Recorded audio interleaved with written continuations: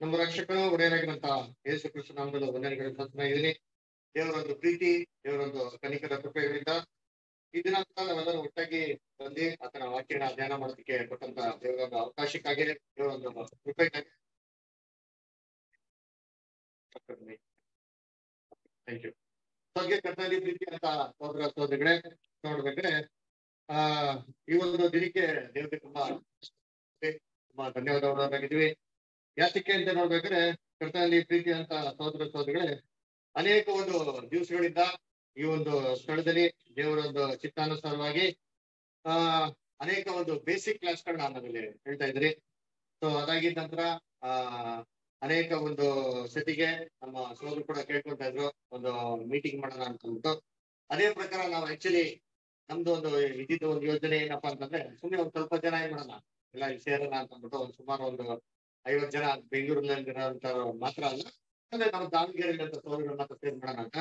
ಆದ್ರೆ ದೇವ್ರ ಚಿತ್ತ ಇವತ್ತು ಏನಾಯ್ತು ಅಂತಂದ್ರೆ, ಇನ್ನ ಬೇರೆ ಅನೇಕ ಜನಗಳು ಅನೇಕ ಸ್ಥಳಗಳಿಂದ ಬರೋದಕ್ಕೆ ದೇವರ ಒಂದು ಕೃಪೆ ಒದಗಿಸ್ಕೊಟ್ರು. ಅದು ಮಾತ್ರ ಅಲ್ಲ, ಇದರಲ್ಲಿ ಕೂಡ ನಮ್ಮ ಈ ಹಾಲ್ ಒದಗಿಸ್ಕೊಟ್ಟಂತ ಸೋದಂತ ವರ್ಗೀಸವರು ಅವರು ಕೂಡ ಅವ್ರ ಸಭೆಯಲ್ಲಿರಂತ ಜನಗಳು ಕೂಡ ಇಲ್ಲಿ ಸೇರ್ತಾರೆ, ಅವರು ಕೂಡ ಪಾಲ್ಗೊಳ್ತಾರೆ ಅಂತ ಕೇಳ್ಕೊಬೇಕು, ಅವರು ರಿಕ್ವೆಸ್ಟ್ ಮಾಡ್ಕೊಬೇಕಾದ್ರೆ ಅದರಿಂದ ಇವತ್ತು ಅವರು ಕೂಡ ನಮ್ಮ ಮಧ್ಯದಲ್ಲಿ ನಿಂತಿದ್ದಾರೆ.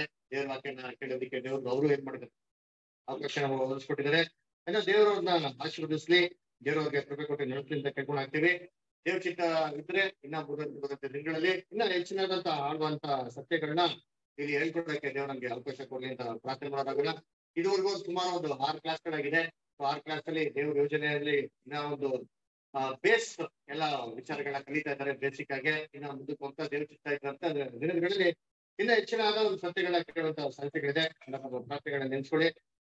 ಮುಖ್ಯವಾಗಿ ಕೆಲವೊಂದು ರಿಕ್ವೆಸ್ಟ್, ಪಾಠ ಮಾಡ್ಬೇಕಾದ್ರೆ ಸಹೋದರಿಗಳು ಯಾರೋ ಏನು ಮಾತಾಡಕ್ ಹೋಗ್ಬೇಡಿ ಆಯ್ತಾ. ಚಪ್ಪಾಳೆ ತಟ್ಟೋದಾಗ್ಲಿ, ಅಲ್ಲಿ ಅಂತ ಹೇಳೋದಾಗ್ಲಿ ದಯವಿಟ್ಟು ಏನ್ ಮಾಡಕ್ ಹೋಗ್ಬೇಡಿ. ಯಾಕಂದ್ರೆ ಇದು ಪಾಠ ಅಂತ ಮುಖ್ಯವಾಗಿದ್ದಂತ ಪಾಠ ಆಗಿದ್ದಂತ ದಯವಿಟ್ಟು ಕಾನ್ಸಂಟ್ರೇಟ್ ಮಾಡಿ. ತಂದೆ ತಾಯಿಗಳು ಮತ್ತೆ ತಾಯಿಯಂದಿರು ಮಕ್ಳುಗಳೇನ್ ಮಾಡಿ ಎಚ್ಚರಿಕೆಯಿಂದ ನೋಡ್ಕೊಳ್ಳಿ, ಓಕೆನಾ. ಆಮೇಲೆ ಮೊಬೈಲ್ ಫೋನ್ ಬರ್ದಂತೆ ಆಲ್ರೆಡಿ ಏನ್ ಮಾಡಿದೀವ ಸ್ವಿಚ್ ಆಫ್ ಹಾಕ್ಬಿಟ್ಟಿದ್ದೀರಲ್ಲ, ಸೈಲೆಂಟ್ ಮಾಡಿ ಹಾಕಿದ್ದೀರಾ, ಎಲ್ಲ ಚೆಕ್ ಮಾಡ್ಕೊಳ್ಳಿ. ಮನೆಯಲ್ಲಿರೋದು ಹಾಕೊಂಡ್ಬಿಟ್ಟಿದ್ದೀವಿ, ಇಲ್ಲಿರೋದು ಚೆಕ್ ಮಾಡ್ಕೊಳ್ಳಿ. ಮಗುನ ಸ್ವಲ್ಪ ಹುಷಾರ್ ಮಾಡ್ಕೊಳ್ಳಿ ಆಯ್ತಾ. ಮಗು ತೊಂದರೆ ಕೊಡೋದಿದೆ, ಮತ್ತೆ ಹಿಂದೆ ಕೂತ್ಕೊಳ್ಳಿ, ಓಕೆನಾ. ಸರಿ, ಇವಾಗ ನಮ್ ಬಂದವರು ರಿಚರ್ ಬಂದ್ರು ಒಂದು ಪಾಠ ತಗೊಂಡ್ರು, ಎಲ್ಲ ಗಮನ ಇಟ್ಟು ಕೇಳಿದ್ರ. ಸರಿ, ಏನ್ ಕೇಳಿದ್ರು ಹೇಳಿ, ಏನ್ ಹೇಳಿದ್ರು ರಿಚರ್ ಬಂದ್ರು, ಏನ್ ಪಾಠ ಹೇಳಿದ್ರು ಹೇಳಿ. ಮಹಾ ಕಷ್ಟ ಸಂಕಟ ಬರ್ತದೆ ಅಂತಂದ್ರು, ಶಕ್ತರಾಗ್ಬೇಕು ಅಂತ ಏನ್ ಮಾಡ್ರಿ ಕೇಳ್ಕೊಂಡ್ರಿ, ಕರೆಕ್ಟ್ ಅಲ್ವಾ. ಸರಿ, ಇವಾಗ ಮಹಾ ಕಷ್ಟ ಸಂಕಟಗಳ ದಿನಗಳು ಬರ್ತದೆ ಅಂತ ನೋಡ್ಬೇಕಾದ್ರೆ ಅದನ್ನ ನಾವ್ ಯಾವ ರೀತಿ ಜಯಿಸ್ಬೇಕು, ನಾವ್ ಯಾವ ರೀತಿ ಅದನ್ನೆಲ್ಲ ಹೋರಾಡಬೇಕು ಅಂತ ಅನೇಕ ವಿಚಾರಗಳಿಂದ ರಿಚರ್ ಬದಲಿಂದ ಮಹಾ ಕಷ್ಟ ಸಂಕಟಗಳ ದಿನಗಳು ಬರ್ತದೆ. ಆ ದಿನಗಳಲ್ಲಿ ದೇವರ ಮಕ್ಳು ಏನಾಗಿರ್ತಾರೆ, ಹಿಂಸೆಗಳಲ್ಲಿ ಇರ್ತಾರೆ ಅಂತ ನಾವೇನ್ ಮಾಡಿದ್ರಿ ನೋಡಿದ್ರಿ ಅಲ್ವಾ. ಅದಕ್ಕೆ ನಮ್ಮ ಸಹೋದರ ಏನ್ ಮಾಡಿದ್ರು, ಒಂದು ವಾಕ್ಯನ ಕೂಡ ಹೇಳಿದ್ರು. ಆ ವಾಕ್ಯ ನ್ಯೂಸ್ ಕೂಡ ಹೋದ್ರೆ ಯಾವ್ದಪ್ಪ ಅಂತಂದ್ರೆ, ಪ್ರಕಟಣೆ 7ನೇ ಅಧ್ಯಾಯದಲ್ಲಿ ವಾಕ್ಯ 1, 2 ಮತ್ತೆ 3. ಇದಾದ ಮೇಲೆ 4 ಮಂದಿ ದೇವದೂತರು ಭೂಮಿಯ 4 ದಿಕ್ಕುಗಳಲ್ಲಿ ನಿಂತುಕೊಂಡು ಭೂಮಿಯ ಸಮುದ್ರದ ಮೇಲಾಗಲಿ ಯಾವ ಮರದ ಗಾಳಿ ಬೀಸದಂತೆ ಭೂಮಿಯ ಹಿಡಿದಿರುವುದನ್ನು ಕಂಡೆನು. ಇದಲ್ಲದೆ ಮತ್ತೊಬ್ಬ ದೇವದೂತನು ಜೀವ ಸ್ವರೂಪನಾದ ದೇವರ ಮುದ್ರೆಯನ್ನು ಹಿಡಿಕೊಂಡು ಮೂಡಣ ದಿಕ್ಕಿನಿಂದ ಏರಿ ಬರುವುದನ್ನು ಕಂಡೆನು.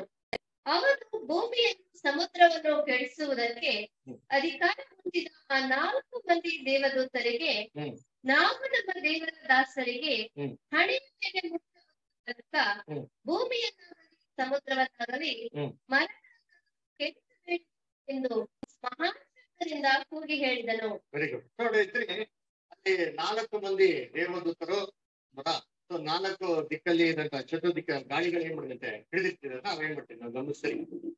ಏನಪ್ಪ ಗಮನಿಸ್ತೀರಿ ಅಂತಂದ್ರೆ, ಅಲ್ಲಿ ದೇವರ ಒಂದು ಹಣೆ ಮೇಲೆ ಮುದ್ರೆ ಹಾಕುವ ತನಕ ಆ ಚತುರ್ದಿಕ್ಕಲ್ಲಿ ಅಂತ ಗಾಳಿನ ಬೀಸ್ತಿ ರೀತಿಯಲ್ಲಿ ದೇವ ಏನ್ ಮಾಡುತ್ತೆ ಆ 4 ಮಂದಿ ದೇವರು ಕರೆದಿರ್ತೀವಿ. ಏನಪ್ಪಾ ಇದು 4 ದಿಕ್ಕಲ್ಲಿರಂತ ಚತುರ್ದಿಕ್ಕಗಳು ಅದರ ಗಾಳಿ ಬೀಸಿದ ರೀತಿಯಲ್ಲಿ ದೇವರು ತಡೆಗಿಟ್ಟಿದ್ರು ಅಂದ್ರೆ ಏನರ್ಥ ಅಂತ ನೋಡ್ಬೇಕಾದ್ರೆ ಈ ಭೂಲೋಕದಲ್ಲಿ ಭಯಂಕರವಾಗಿರಂತ ವಿನಾಶ ಎಲ್ಲಾ ರೀತಿಯಲ್ಲಿ ಒಂದು ವಿಪತ್ತುಗಳು ಏನ್ರಿ ಭೂಲೋಕದಲ್ಲಿ ಬರೋದಕ್ಕೆ ಇದೆ ಸಾಧ್ಯತೆಗಳಿದೆ. ಅದು ಮುಖ್ಯವಾಗಿ ನೋಡ್ಬೇಕ್ರೆ ಭೂಮಿಗೆ ಅಸ್ಥಿಭಾರವಾಗಿರಂತ 4 ಇನ್ಫ್ಲೂಯೆನ್ಸ್ ಏನಾಗಿದೆ ಇದೆ. Social, political, financial, religious. ಈ 4 ದಿಕ್ಕಿಂದ ಭೂಮಿ ಮೇಲೆ ಭಯಂಕರವಾಗಿ ಏನಾಗ್ತದೆ ಬರ್ತದೆ. ಇವಾಗ ಆಲ್ರೆಡಿ ಬರೋದು ಏನಾಗಿದೆ ನಾವು ಕಣ್ಣು ಮುಂದೆ ನೋಡ್ಬೋದು. ನಾನು ಏನಪ್ಪ ಮೀನಿಂಗು, ಗಾಳಿ ಬಿಡೋದಿಕ್ಕೆ ಏನ್ ಮಾಡಿದಾರೆ ದೇವರು, ಏನ್ ಮಾಡಿದ್ದಾರೆ, ಬಿಟ್ಟಿದಾರ ಇಲ್ಲ ಬಿಡ್ತಾ ಇದಾರ ಇಲ್ಲ ಬಿಡ್ತಾರ? ಬಿಡ್ತಾ ಇದ್ದಾರೆ. ಆಲ್ರೆಡಿ ಏನಾಗಿದೆ, ಶುರು ಆಗಿದೆ ಅಂತ ಅರ್ಥ. ಅದ್ರ ಹಾಗಾದ್ರೆ ದೇವ್ರ ಮಕ್ಕಳ ಒಂದು ಹಣೆ ಮೇಲೆ ದೇವ್ರು ಏನ್ ಮಾಡ್ತಾರೆ, ಮುದ್ರೆನ ಹಾಕ್ತಾ ಇದ್ದಾರೆ. ಅದ್ರ ಇವಾಗ ನಾವೇನಾಗ್ಬೇಕು ಅಂದ್ರೆ ಆ ದೇವ್ರ ಮಕ್ಕಳಲ್ಲಿ ಒಬ್ರು ಏನಾಗ್ಬೇಕು,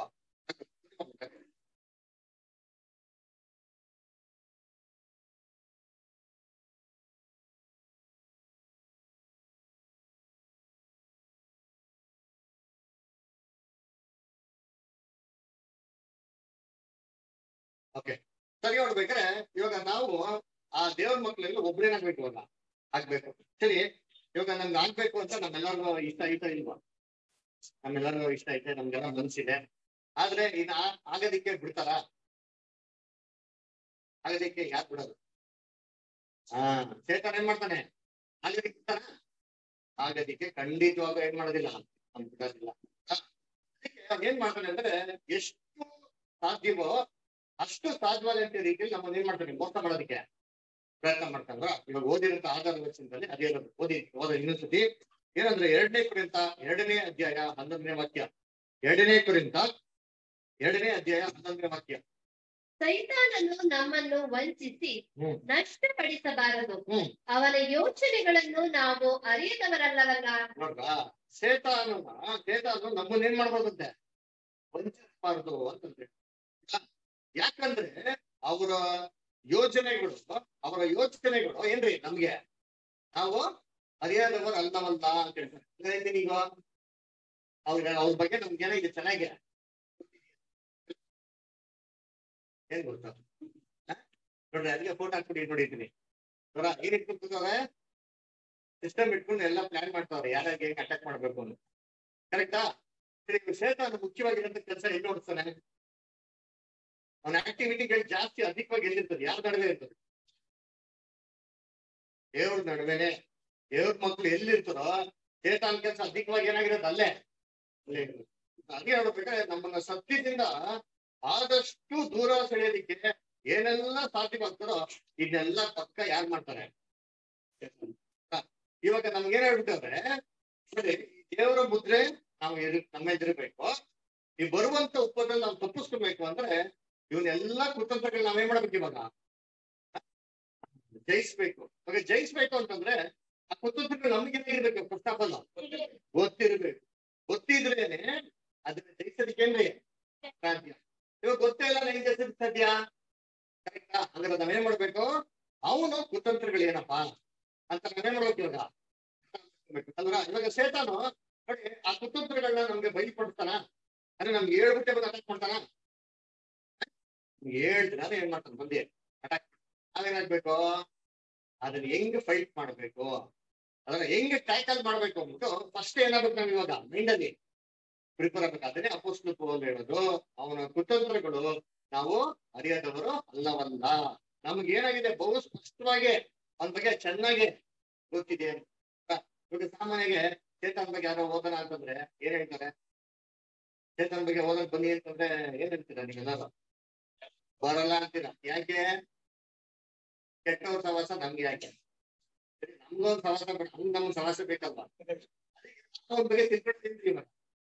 ಒಳ್ಳೇದು ಅವ್ರ ಅನಿವಾರ್ಯ, ಏನ್ ಮಾಡಕ್ಕಾಗಲ್ಲ. ಇವಾಗ ನಾವ್ ಬೇಡ ಅಂದ್ರೂ ಬಿಡ್ತಿರ್ತಾನ, ಏನ್ ಮಾಡ್ತಾರೆ, ನಮ್ ಇದೇನೆ ಬರ್ತೀವಿ. ನಾವೇನ್ ಮಾಡ್ಬೇಕು, ಅವ್ರ ಬಗ್ಗೆ ಚೆನ್ನಾಗಿ ತಿಳ್ಕೊಳ್ಳೋದೇನ್ರಿ ವೆರಿ ವೆರಿ ಇಂಪಾರ್ಟೆಂಟ್ ಅಲ್ವಾ? ಅದ್ರಿಂದ ಏನಪ್ಪಾ ಮಾಡೋಣ ಅಂತಂದ್ರೆ ನೋಡ್ರಿ, ಇವಾಗ ಸೇತಾ ನಮ್ನ ಹೆಂಗೆ ಸತ್ಯದ ದೂರ ಸೆಳಿತಾನೆ ಅಂತ ನಾವೇನ್ ಮಾಡೋಣ, ಕೆಲವು ವಿಚಾರಗಳನ್ನ ನೋಡೋಣ ಅಂದ್ರ ನೋಡ್ರಿ. ಇವಾಗ ಸತ್ಯದಲ್ಲಿರೋದು ಸೇತಾನ್ಗೆ ಇಷ್ಟನಾ? ಇಲ್ಲ. ಇವಾಗ ಏನ್ ಮಾಡ್ತಾನೆ, ನಮ್ಮನ್ನ ಸತ್ಯದಿಂದ ದೂರ ಸೆಳೆಯಕ್ಕೆ ಏನೆಲ್ಲ ಪ್ಲಾನ್ ಮಾಡ್ತಾನೆ ಹೇಳ್ರಿ, ಒಂದ್ 2-3 ಕೆಲಸಗಳು ನೋಡೋಣ. ಏನ್ ಮಾಡ್ಬೋದು? ನಮ್ಮ ಸತ್ಯದಲ್ಲಿ ಇಲ್ದಿರ ರೀತಿಯಲ್ಲಿ ನಾವು ಗಮನ ಕೊಡದ ರೀತಿಯಲ್ಲಿ ಅಂದ್ರ ನಮ್ಮ ಮೈಂಡ್ ನ ಡೈವರ್ಟ್ ಮಾಡೋದಿಕ್ಕೆ ಶೇತಾನ್ ಏನ್ ಮಾಡ್ಬೋದು? ಅಂದ್ರ ಅನೇಕ ವಿಧವಾದಂತ ರೀತಿಯಲ್ಲಿ ಏನ್ ಮಾಡ್ತಾನೆ ನನ್ನ ಮನುಷ್ಯನ್ ಡೈವರ್ಟ್ ಮಾಡ್ತಾನೆ. ಅಂದ್ರ ಹೆಂಗೆ ಅಂತಂದ್ರೆ ಸಹೋದರ ನಡುವೆ ಭಿನ್ನಾಭಿಪ್ರಾಯ ಏನ್ ಮಾಡ್ತಾನೆ. ಅವಾಗ ಏನಾಗ್ತದೆ, ನಮ್ಮ ಮೈಂಡ್ ಏನಾಗ್ತದೆ, ಡಿಸ್ಟರ್ಬ್ ಆಗ್ಬಿಡ್ತಾರೆ. ಅಂದ್ರ ಸಹೋದರ ಅನ್ಯೂನತೆ ಇದ್ದ ರೀತಿಯಲ್ಲಿ ಏನ್ ಮಾಡ್ತಾನೆ, ಪ್ಲಾನ್ ಮಾಡ್ತಾನೆ. ನಮ್ಮ ಮೈಂಡ್ ಏನಾಗ್ತದೆ ಅವಾಗ ಏನಾಗ್ತದೆ, ಬೇಜಾರಾಗ್ಬಿಡ್ತದೆ. ಅಲ್ವರ ಸೊ ಅದಕ್ಕೆ ನೋಡ್ಬೇಕಾದ್ರೆ ಏನ್ರಿ, ನಮ್ಮ ಟಾರ್ಗೆಟ್ ನಾವ್ ಮರ್ಬಿಡ್ಬೇಕು ನೋಡ್ರಿ. ಆತರ ಏನ್ ಮಾಡ್ತಾನೆ. ಅಂದ್ರೆ ನಾವೆಲ್ಲ ಓಡ್ತಾ ಜನಕ್ಕೆ ಚಿಕ್ಕ ಇಂಟೆಲಿಜೆನ್ಸ್ ಏನಾಗ್ಬೇಕು, ನಾವೆಲ್ಲ ಒಬ್ಬರು ಅಂದ್ರ ದೇವ್ರು ಕೊಡುವಂತ ದೈವಿಕ ಸ್ವಭಾವದಲ್ಲಿ ನಾವೇನಾಗ್ಬೇಕು, ಒಬ್ರು ಆಗ್ಬೇಕು ಅಂದ್ಬಿಟ್ಟು ಎಷ್ಟೆಲ್ಲ ಪ್ರಯಾಸ ಪಡ್ತಾ ಇದ್ರು. ಇದನ್ನೆಲ್ಲ ಕಂಪ್ಲೀಟ್ ಆಗಿ ಕೊಲಾಪ್ಸ್ ಮಾಡೋದಕ್ಕೆ ಶೇತಾನ್ ಏನ್ ಮಾಡ್ತಾನೆ, ಎಷ್ಟೆಲ್ಲ ಸಾಧ್ಯವಾಗ್ತದೋ ಅದನ್ನೆಲ್ಲ ಏನ್ ಮಾಡ್ತಾನೆ, ಅವನು ಮಾಡಿ ನಮ್ಮನ್ನ ಅಟ್ಯಾಕ್ ಮಾಡ್ತಾ ಇರ್ತಾನೆ. ಇವಾಗ ಇದನ್ನ ಜಯಿಸ್ಬೇಕಂದ್ರೆ ನಾವೇನ್ ಮಾಡ್ಬೇಕು, ನಾವು ತಿಳ್ಕೊಬೇಕು. ಅದರಿಂದ ಕರ್ತನಲ್ಲಿ ಪ್ರೀತಿ ಅಂತ ಸೋದರ ಸೋದರಿಗಳೇ, ಬಟ್ ಇವಾಗ ಯಾರೋ ಒಬ್ರು ಬಿಲ್ಲು ಬಾಣ ಹೊಡಿತಾರೆ ಅಂತ ತಿಳ್ಕೊಳ್ಳಿ.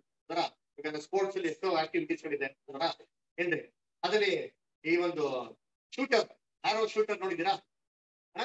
ಇವಾಗ ಆರೋ ಶೂಟ್ ಮಾಡ್ಬೇಕಾದ್ರೆ ಆ ಸ್ಪೋರ್ಟ್ಸ್ ಅಥ್ಲೀಟ್ ಅವ್ನು ಹೆಂಗ್ ಕಾನ್ಸಂಟ್ರೇಟ್ ಮಾಡ್ತಾನೆ, ಅವ್ನು ಬಿಲ್ ಇಟ್ಕೊಂಡು ಬಾಣ ಹೊಡಿಬೇಕಾದ್ರೆ ಎಷ್ಟು ಗಮನ ಇಡ್ತಾನೆ. ಸುಮ್ನೆ ಕೇರ್ಲೆಸ್ ಆಗಿದ್ರೆ ಕರೆಕ್ಟ್ ಆಗಿ ಟಾರ್ಗೆಟ್ ಹೊಡಿಬೋದಾ? ಅವ್ನ ಕಾನ್ಸಂಟ್ರೇಷನ್ ಎಲ್ಲಿರ್ಬೇಕು ಅಂದ್ರೆ ಕರೆಕ್ಟ್ ಆಗಿ ಟಾರ್ಗೆಟ್ ಏನಾದ್ರು ಕ್ಲೀನಾಗಿ ರೀಚ್ ಆಗೋ ರೀತಿಯಲ್ಲಿ. ಆಯ್ತಾ? ಇಲ್ಲಿ ಸ್ವಲ್ಪ ಸಿಸ್ಟರ್ ದಯವಿಟ್ಟು ಜಾಗ ಖಾಲಿ ಕೂತಿದ್ದೀರಾ? ಸರಿ, ಓಕೆ. ದಯವಿಟ್ಟು ಖಾಲಿ ಜಾಗ ಕೊಡ್ತಿ ಸಹೋದರ ಸಹೋದರಿಗಳಿಗೆ.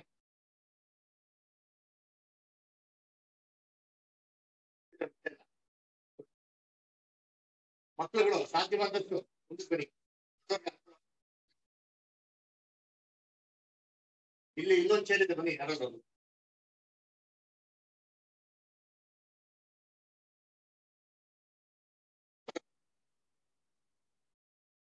ಇಲ್ಲೊಂದು ಚೇರ್ ಹಾಕಿ, ಮುಂದಕ್ಕೆ ಚೇರ್ ಹಾಕಿ.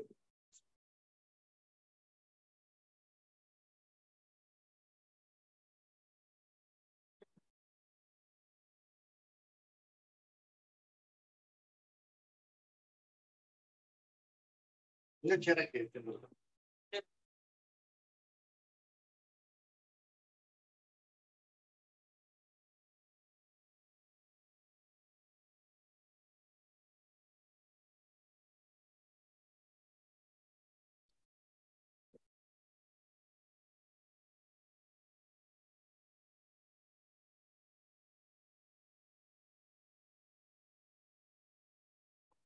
ಎಲ್ಲ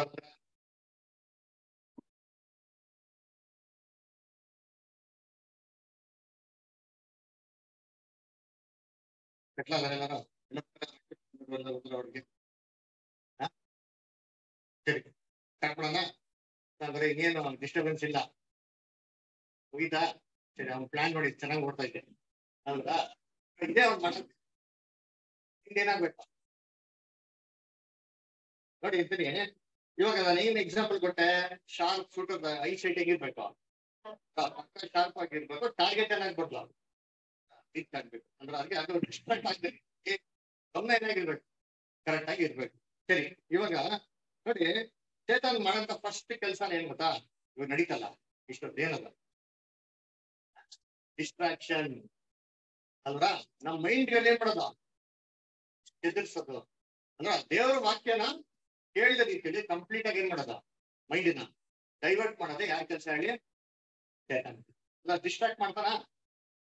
ಒಳ್ಳೆ ಸಬ್ಜೆಕ್ಟ್ ಓದ್ತಾ ಇದ್ದ ನೋಡಿರ್ತೀನಿ, ಟಕ್ಕಂತ ಏನಾಗ್ತದೆ, ಏನೋ ಅಂತ ಕರೆಂಟ್ ಹೋಗ್ಬಿಡ್ತಾರೆ. ಅದಕ್ಕೆ ಒಂದು ಬ್ಯಾಟ್ರಿ ತಂದ್ಬಿಟ್ಟೆ ಅಲ್ವಾ, ಕರೆಂಟ್ ಎಲ್ಲ ಹೋಗ್ಬಿಡ್ತಾರೆ ಅಲ್ವಾ. ಸೊ ಅದಕ್ಕೆ ಚೇತನ ಕುತಂತ್ರಗಳನ್ನ ಏನಾಗಿರ್ಬೇಕಂತೆ, ಸರಿಯಾದವರು ಅಲ್ಲ ಅಲ್ವಾ. ಅದಕ್ಕೆ ನೋಡಿರ್ತೀನಿ ಸಬ್ಜೆಕ್ಟ್ ಚೆನ್ನಾಗಿ ಓದ್ತಾ ಇರ್ತಾರೆ, ಏನು ಡಿಸ್ಟರ್ಬೆನ್ಸ್ ಇಲ್ಲ. ಸಡನ್ ಆಗಿ ಒಬ್ರು ಏನಾಗ್ತದೆ, ಚೆನ್ನಾಗಿ ಇಟ್ಬಿಟ್ಟು ಹೋಗ್ತಾರೆ ಅಂತ ತಿಳ್ಕೊಳ್ಳಿ. ಅವಾಗ ಎಲ್ಲಾರ ಗಮನ ಯಾರನ್ನ ಹೋಗ್ತದೆ, ಅವ್ರ ಮೈಂಡ್ ಹೋಗ್ತದೆ. ಅವಾಗ ನಮ್ಮ ಮೈಂಡ್ ಏನಾಗ್ತದೆ, ಏನ್ ಕೇಳ್ತಾ ಇರೋ ಅದಕ್ಕೆ ಕಾನ್ಸಂಟ್ರೇಷನ್ ಏನಾಗ್ಬಿಡುತ್ತೆ. ಚೇತನ್ಗೆ ಏನ್ ಬೇಕು ಹೇಳಿ, ಹೀಗೆ ಬೇಕು.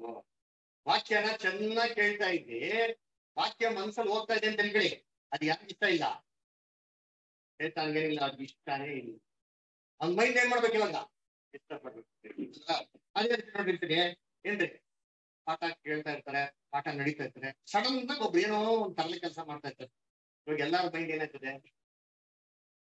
ಶೇತಾನ್ ಏನ್ ಮಾಡ್ತಾನೆ ಹೇಳಿ, ಇದೇ ಕೆಲಸ ಮಾಡೋದು. ನೋಡಿ, ಯೇಸು ಕ್ರಿಸ್ತು ಕೊನೆಯ ಪಂಕ್ತಿಯಲ್ಲಿ ಏನ್ ಮಾಡವ್ರೆ, ಅಲ್ಲಿ ಕೂತವ್ರೆ, ಕರೆಕ್ಟಾ?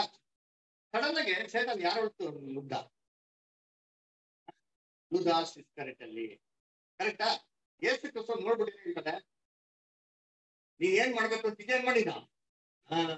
ಹಂಗಾರೆ ಅವನಲ್ಲಿ ಶೇತಾನ್ ಹೊಕ್ಕದ ಅಂತ ಸತ್ಯವೇದ ವಾಕ್ಯವೇನಾಗಿದೆ, ಕೊಟ್ಟಿದೆ. ಅಂದ್ರೆ ಅದು ಅವಕಾಶ ಮಾಡ್ಕೊಟ್ಟಿದ್ ಯಾರು, ಯೂದಾಸ್ ಏನ್ ಮಾಡಿ ನಿಮಗೆ ಅವಕಾಶ, ಅವ್ನ ಒಳಗಡೆ ಹೋಗಿ ಏನ್ರಿ ಪಾಠ ಕೇಳ್ತಾರ ಸಂದರ್ಭದಲ್ಲಿ ಕರೆಕ್ಟ್ ಆಗಿ ಏನ್ರಿ ಯೇಸು ಕ್ರಿಸ್ತು ಇಂಪಾರ್ಟೆಂಟ್ ಆಗಿರಂತ ವಿಚಾರ ಏನ್ ಮಾಡ್ತಾರೆ ಕುಂತ ಹೇಳ್ತಾರೆ ಶಿಷ್ಯನಿಗೆ. ಅಲ್ಲ ಮೈಂಡ್ ಏನ್ ಮಾಡಲ್ಲ, ಕ್ಲೀನ್ ಆಗಿ ಯಾರು ಕೊಲಾತ್ ಮಾಡ್ಬಿಟ್ಟ ಏನ್ರಿ, ಯೂದಾಸ್ ಮೈಂಡ್ ಕೊಲಾತ್ ಮಾಡ್ಕೊಂಡ್ಬಿಡ್ತೀನಿ. ಯೂದ ಏನಾದ್ರ ಸತ್ಯನೇನಾಗ್ಬಿಟ್ಟ ಹೋಗ್ಬಿಟ್ಟ. ಅದೇ ರೀತಿ ಕರ್ತನಲ್ಲಿ ಪ್ರೀತಿ ಅಂತ ವಾಕ್ಯದ ತುಂಬಾ ಗಮನದಿಂದ ತುಂಬಾ ಅಲರ್ಟ್ ಆಗಿ ಕೇಳ್ತಾ ಇರ್ತೀನಿ ನೋಡಿದ್ದೀನಿ.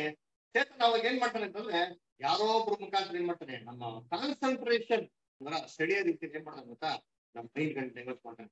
ಅದಕ್ಕೆ ಏನ್ರಿ ನಮ್ಮ ಸತ್ಯವೇದ ವಾಕ್ಯದಲ್ಲಿ ಹೇಳ್ತಾರೆ, ದೇವರ ಮಕ್ಕಳು ಕೆಲವು ವಿಚಾರದಲ್ಲಿ ಹೆಂಗಿರ್ಬೇಕಂದ್ರೆ ಪೂರ್ಣರಾಗಿರ್ಬೇಕು ಅಂತ ಹೇಳ್ತಾರೆ, ಕಿವುಡರಾಗಿರ್ಬೇಕು ಅಂತ ಹೇಳ್ತಾರೆ.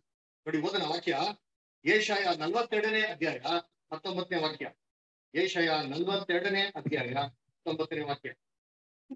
ನೋಡಿರಿ, ನನ್ನ ಸೇವಕನ ನಾನು ಕಳುಹಿಸುವ ಯಾರು ಕಿವಿಡರು, ನನ್ನ ಭಕ್ತರಾಗಿ ಯಾರು ಕುರುಡರು. ನನ್ನ ಭಕ್ತರಾಗೆ ಯಾರು ಕುರುಡರು. ನೋಡ್ರಾ, ನಾವೆಲ್ಲ ಹೆಂಗಿರ್ಬೇಕಂತೆ, ಕುರುಡರಾಗಿರ್ಬೇಕು. ನಾವೆಲ್ಲ ಹೆಂಗಿರ್ಬೇಕಂತೆ, ಕಿವುಡರಾಗಿರ್ಬೇಕಂತೆ. ಇದೆಂದವರಿಗೂ ನಾವೆಲ್ಲ ಕಿವಿ ತೆರೆದಿರ್ಬೇಕು, ಅದರ ಕಣ್ಣು ಅಲರ್ಟ್ ಆಗಿರ್ಬೇಕು ಅಂತ ಹೇಳ್ತಾರೆ. ಈ ವಾಕ್ಯ ನೋಡಿದಾಗ ಹೇಳ್ತಾರೆ, ನನ್ನ ದಾಸರಲ್ಲದೆ ಕುರುಡರು ಯಾರು ಅಲ್ಲ, ನನ್ನ ದಾಸರಂತೆ ಕಿವುಡರು ಯಾರು ಮಾಡ್ತಾರೆ ಹೇಳ್ತಾರೆ. ಯಾವ ವಿಚಾರದಲ್ಲಿ ನಾವು ಕುರುಡರಾಗಿರ್ಬೇಕು, ಯಾವ ವಿಚಾರದಲ್ಲಿ ನಾವು ಕಿವುಡರಾಗಿರ್ಬೇಕು ನೋಡಿ. ಲೇಟರ್ ಮುಂದಕ್ಕೆ ಓದಿ ಹೆಂಗೆ. ಯೆಹೋವನ ಸೇವಕನ ಪ್ರಕಾರ ಅಂಧಕರು ಯಾರು, ಯೆಹೋವನ ಸೇವಕರ ಪ್ರಕಾರ ಅಂಧಕರು ಯಾರು. ನೀನು ಬಹು ವಿಷಯಗಳನ್ನು ಕಂಡಿದ್ದರೂ ನಿನಗೆ ಗಮನವಿಲ್ಲ. ಬಹು ವಿಷಯಗಳನ್ನು ನೋಡಿದ್ರು ನಮ್ಗೇನಿಲ್ವಂತೆ. ದೇವ್ರ ಮಕ್ಳು ಹೆಂಗಪ್ಪ ಇರ್ಬೇಕು ಅಂದ್ರೆ, ಎಷ್ಟು ವಿಚಾರಗಳು ನಮ್ನ ಡಿಸ್ಟ್ರಾಕ್ಟ್ ಮಾಡಕ್ ಬಂದ್ರು ಸಿರಿ, ನಮ್ ಗಮನ ಯಾರ ಮೇಲೆ ಹೋಗ್ಬಾರ್ದು, ಅದ್ರ ಮೇಲೆ ಹೋಗ್ಬಾರ್ದು. ಯೋಚನೆ ಮಾಡಿ, ಇವಾಗ ಸ್ಕೂಲಲ್ಲಿ ಎಕ್ಸಾಮ್ ಬರೀತಾ ಇರ್ತಾರಪ್ಪ, ಎಕ್ಸಾಮ್ ಬರೀತಾ ಇರ್ಬೇಕಾದ್ರೆ ಪೇಪರ್ ತಗೊಂಡು ಬರೀತಾ ಇರ್ಬೇಕಾದ್ರೆ ನಮ್ ಗಮನ ಎಲ್ಲಿರ್ತದೆ, ಪೇಪರ್ ಮೇಲೆ ಇರ್ತದೆ. ಅದ್ರ ಟೈಮ್ ಎಷ್ಟು ಫಾಸ್ಟ್ ಆಗಿ ಮುಗಿದ್ಬಿಡ್ತದೆ. ಇಮ್ಮಿಡಿಯೇಟ್ ಏನ್ ಮಾಡಬೇಕು, ಇರೋಂತ ಒಂದು ಟೈಮ್ ಅಲ್ಲಿ ಪೇಪರ್ ನಾವು ಕಂಪ್ಲೀಟ್ ಆಗಿ ಮುಗಿಸ್ಬೇಕು ಅಂತ ನೋಡ್ತಾ ಇದ್ದಿರ್ಬೋದು.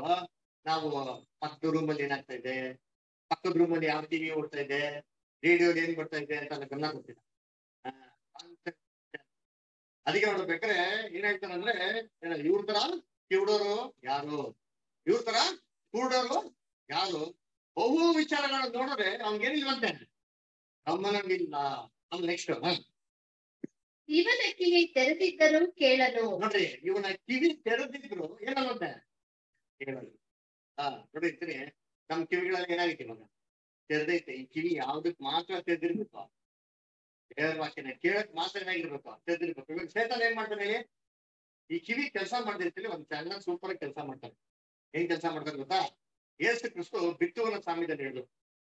ಹೇಳ್ತಾರೆ 4 ವಿಧವ ಅಂತ ಭೂಮಿಯಲ್ಲಿ ಬಿತ್ತಂತೆ. ಮೊದಲನೇ ಬೀಜ ಎಲ್ಲಿ ಬಿತ್ತು, ದಾರಿ ಮಗಳು. ಸರಿ, ಏನ್ ಮಾಡ್ತಂತೆ, ಅಲ್ಲೇ ಎಕ್ಸ್ಪ್ಲೇನ್ ಮಾಡ್ತಾರೆ. ದೇವರ ವಾಕ್ಯ ಬೆಳೀತಾ ಇರ್ಬೇಕಾದ್ರೆ ಇಮ್ಮಿಡಿಯೇಟ್ ಆಗಿ ಯಾರಪ್ಪ ಕೆಲಸ ಮಾಡಕ್ ಶುರು ಮಾಡ್ತಾರೆ, ಕೆಲಸ ಮಾಡಕ್ ಶುರು ಮಾಡ್ಬಿಡ್ತಾರಂತೆ. ಚೇತನ್ ಹೆಂಗಪ್ಪ ಕೆಲಸ ಮಾಡ್ತಾರೆ ಅಂದ್ರೆ, ವಾಕ್ಯ ಇನ್ನೇನ್ ಬೀಳ್ಬೇಕು, ಮನ್ಸೊಳಗೆ ಹೋಗ್ಬೇಕು ನೋಡಿ, ಹೋಗೋದಿಕ್ಕೆ ಏನ್ ಮಾಡೋದಿಲ್ಲ, ಬಿಡೋದಿಲ್ಲ. ಗಮನ ಏನ್ ಮಾಡೋಣ ಅಲ್ಲೇ ಅವಾಗ ಚೇತನ್ ಅಂತ. ಅದಕ್ಕೆ ಗೋಚಿ ಪಕ್ಷಿ ಅಂತಂದ್ರೆ ಬೈಬಲ್ ಅಲ್ಲಿ ಏನಪ್ಪಾ ಅಂದ್ರೆ, ಅದೆಲ್ಲ ಯಾರ್ದೋ ಒಂದು ಡಿವೈಸ್ಗಳು, ಅಷ್ಟೆಲ್ಲ ಪಕ್ಷಿಗಳ ಬಗ್ಗೆ ಹೇಳ್ತಾರೆ. ಪಕ್ಷಿ ಅಂದ್ರೆ ಬೈಬಲ್ ಅಂತ ಅರ್ಥ ಅಲ್ವರ. ಅಡಿಗೆ ನೋಡ್ಬೇಕಾದ್ರೆ ಏನ್ರಿ, ಎಲ್ಲಾ ಮೈಂಡ್ ಡಿಸ್ಟ್ರಾಕ್ಟ್ ಮಾಡ್ತಾರೆ. ಸೇತಾನೆ ಗೊತ್ತ ಮಾಡ್ತಾನೆ, ವಾಕ್ಯನೇ ಕೆಲಸ ಮಾಡ್ಬಿಟ್ಟಿರ್ತೀನಿ ಅಂತ ಮಾಡಕ್ಬಿಟ್ಟು. ಅದ್ರ ಹಂಗೆ ಕರ್ತನಲ್ಲಿ ಪ್ರೀತಿ ಅಂತ ಏನಂತಾರೆ, ಬಹು ವಿಚಾರಗಳನ್ನ ನೋಡಿದ್ರು ಅವ್ನಿಗೇನಿಲ್ವಂತೆ, ಗಮನ ಇಲ್ಲ, ಗಮನಿಸೋದಿಲ್ವಂತೆ. ಆಮೇಲೆ ಬಹು ವಿಚಾರಗಳನ್ನ ಕೇಳಿದ್ರು ಏನ್ ಮಾಡಲ್ವಂತೆ, ಕೇಳೋದಿಲ್ಲ. ನಾವೇನ್ ಮಾಡ್ತೀರಿ, ದೇವರ ವಾಕ್ಯ ಅಧಿಕವಾಗಿ ಕೇಳ್ರಪ್ಪ ಅಂದ್ರೆ ಇದು ವಿರುದ್ಧವಾಗಿ ಯಾರೋ ಏನ್ ಹೇಳ್ತಾರೆ ನೋಡಿರ್ತೀನಿ ಅಂದ್ರೆ ಏನ್ ಮಾಡ್ತೀವಿ ಚೆನ್ನಾಗಿ ಕೇಳ್ತೀರಿ ಅಂದ್ರ ದೇವರು ಒಂದು ಮಕ್ಕಳ ಬಗ್ಗೆ ಯಾರೋ ಒಬ್ರು ಹೇಳಿದ್ರೆ ಫಸ್ಟ್ ಕಿವಿ ಆಗಿರ್ತದೆ ಇದು ಚೆನ್ನಾಗಿರ್ತಾರೆ ಚುರುಕಾಗಿರ್ತದೆ ಅವ್ರಿಗೆ ಇವ್ರಿಗೆ ಅಂತಂದ್ರೆ ಏನ್ ಮಾಡ್ತಾರೆ ಇದೆಲ್ಲ ವಿಚಾರಗಳಿಗೆ ಆದ್ರೆ ಬೈಬಲ್ ಅಬ್ರಹಾಂ ಹಿಂಗೆ ಇಸಾಕ್ ಹಿಂಗೆ ಅಂತಂದ್ರೆ ಯಾರು ಅಂತ ನೋಡ್ತೀವಿ ಯಾರು ಐಸಾಕ್ ಯಾರು ಅಂತ ನೋಡ್ತೀವಿ ಯಾರು ಬೈಬಲಲ್ಲೇ ಇದ್ರು ಅಂತ ನಾವು ಹುಡುಕ್ತೀವಿ ಅಂತ ಹೆಂಗಿರ್ಬೇಕಂದ್ರೆ ದೇವ್ರ ಮಕ್ಕಳು ಎಷ್ಟು ವಿಚಾರಗಳು ಲೌಕಿಕ ವಿಚಾರಗಳನ್ನ ನೋಡಿಸ್ತೀರಿ ನೋಡಿದ ನಂತರ ಏನಾಗಿರ್ಬೇಕಂದ್ರೆ ದೇವ್ರ ಮಕ್ಕಳು ಇರ್ಬೇಕಾದ್ರೆ ಪಾಠ ಕೇಳ್ಬೇಕಂದ್ರೆ ಯಾಕೋಬ್ ಏನ್ ಹೇಳ್ತಾರೆ ನೀವ್ ಹೆಂಗಿರ್ಬೇಕಂತೆ ಓದಿ ಯಾಕೋಬಲ್ಲಿ ಹೇಳ್ತಾರಲ್ಲ ಹೆಂಗಿರ್ಬೇಕಂತೆ ನೋಡಿ 1ನೇ ಅಧ್ಯಾಯ 22, 23 ವಾಕ್ಯದ ಪ್ರಕಾರ ನಡೆಯುವವರಾಗಿರಿ, ಅದನ್ನು ಕೇಳುವವರು ಮಾತ್ರವೇ ಆಗಿದ್ದು.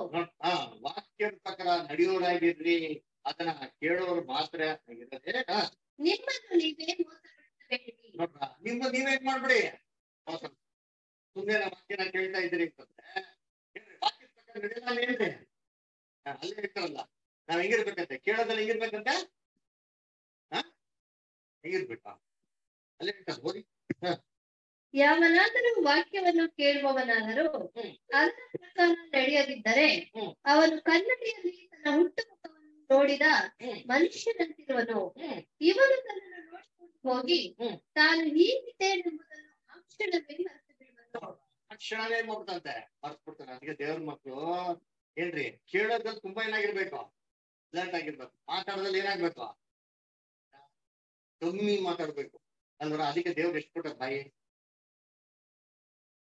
ಎಷ್ಟು ಕೊಟ್ಟಾರಪ್ಪ ಬಾಯಿ. ಸಿಂಪಲ್ ಆಗಿ ಕೇಳಿ, ಏನೋ ನಾಸಾ ಒಂದು ಸೈಂಟಿಸ್ಟ್ ಫಾರ್ಮುಲಾ ಏನ್ ಕೇಳಕ್ ಹೋಗಿಲ್ಲ, ಬಾಯಿ ಎಷ್ಟು ಕೊಟ್ಟವ್ರೆ ಕೇಳಬೇಕು. ಕೇಳಬಿಟ್ಟು ವಾಕ್ಯ ಏನ್ ಮಾಡ್ಬೇಕ ಫಸ್ಟ್ ಪರಿಗಣಿಸ್ಬೇಕು. ಈ ಕಿವಿಯಿಂದ ವಾಕ್ಯ ಹೋಗಿ ಆ ಕಿವಿನ ಏನ್ ಮಾಡೋದು ವಾಕ್ಯ ಫಸ್ಟ್ ನಮ್ ಕುತಂತ್ರ ಏನಪ್ಪಾ ಅಂದ್ರೆ ನಮ್ನ ಏನ್ ಮಾಡ್ತಾರೆ ಕಂಪ್ಲೀಟ್ ಆಗಿ ಡಿಸ್ಟ್ರಾಕ್ಟ್ ಏನ್ ಮಾಡ್ತಾನೆ ಅಂದ್ರ ಕಥೆಯಲ್ಲಿ ಪ್ರೀತಿ ಅಂತ ಸೋದರೇ ಏನ್ರಿ. ನೆಕ್ಸ್ಟ್ ಸೇತನ್ ಹಿಂಗ್ ಅಟ್ಯಾಕ್ ಮಾಡ್ತಾನೆ ಅಂದ್ರೆ ನಮ್ನ ಡಿಸೆಪ್ಷನ್ ಓದೋಣ. 2ನೇ ಪೇತ್ರ 5ನೇ ಅಧ್ಯಾಯ 8ನೇ ವಾಕ್ಯ. 1ನೇ ಪೇತ್ರ 5ನೇ ಅಧ್ಯಾಯ 8ನೇ ವಾಕ್ಯ.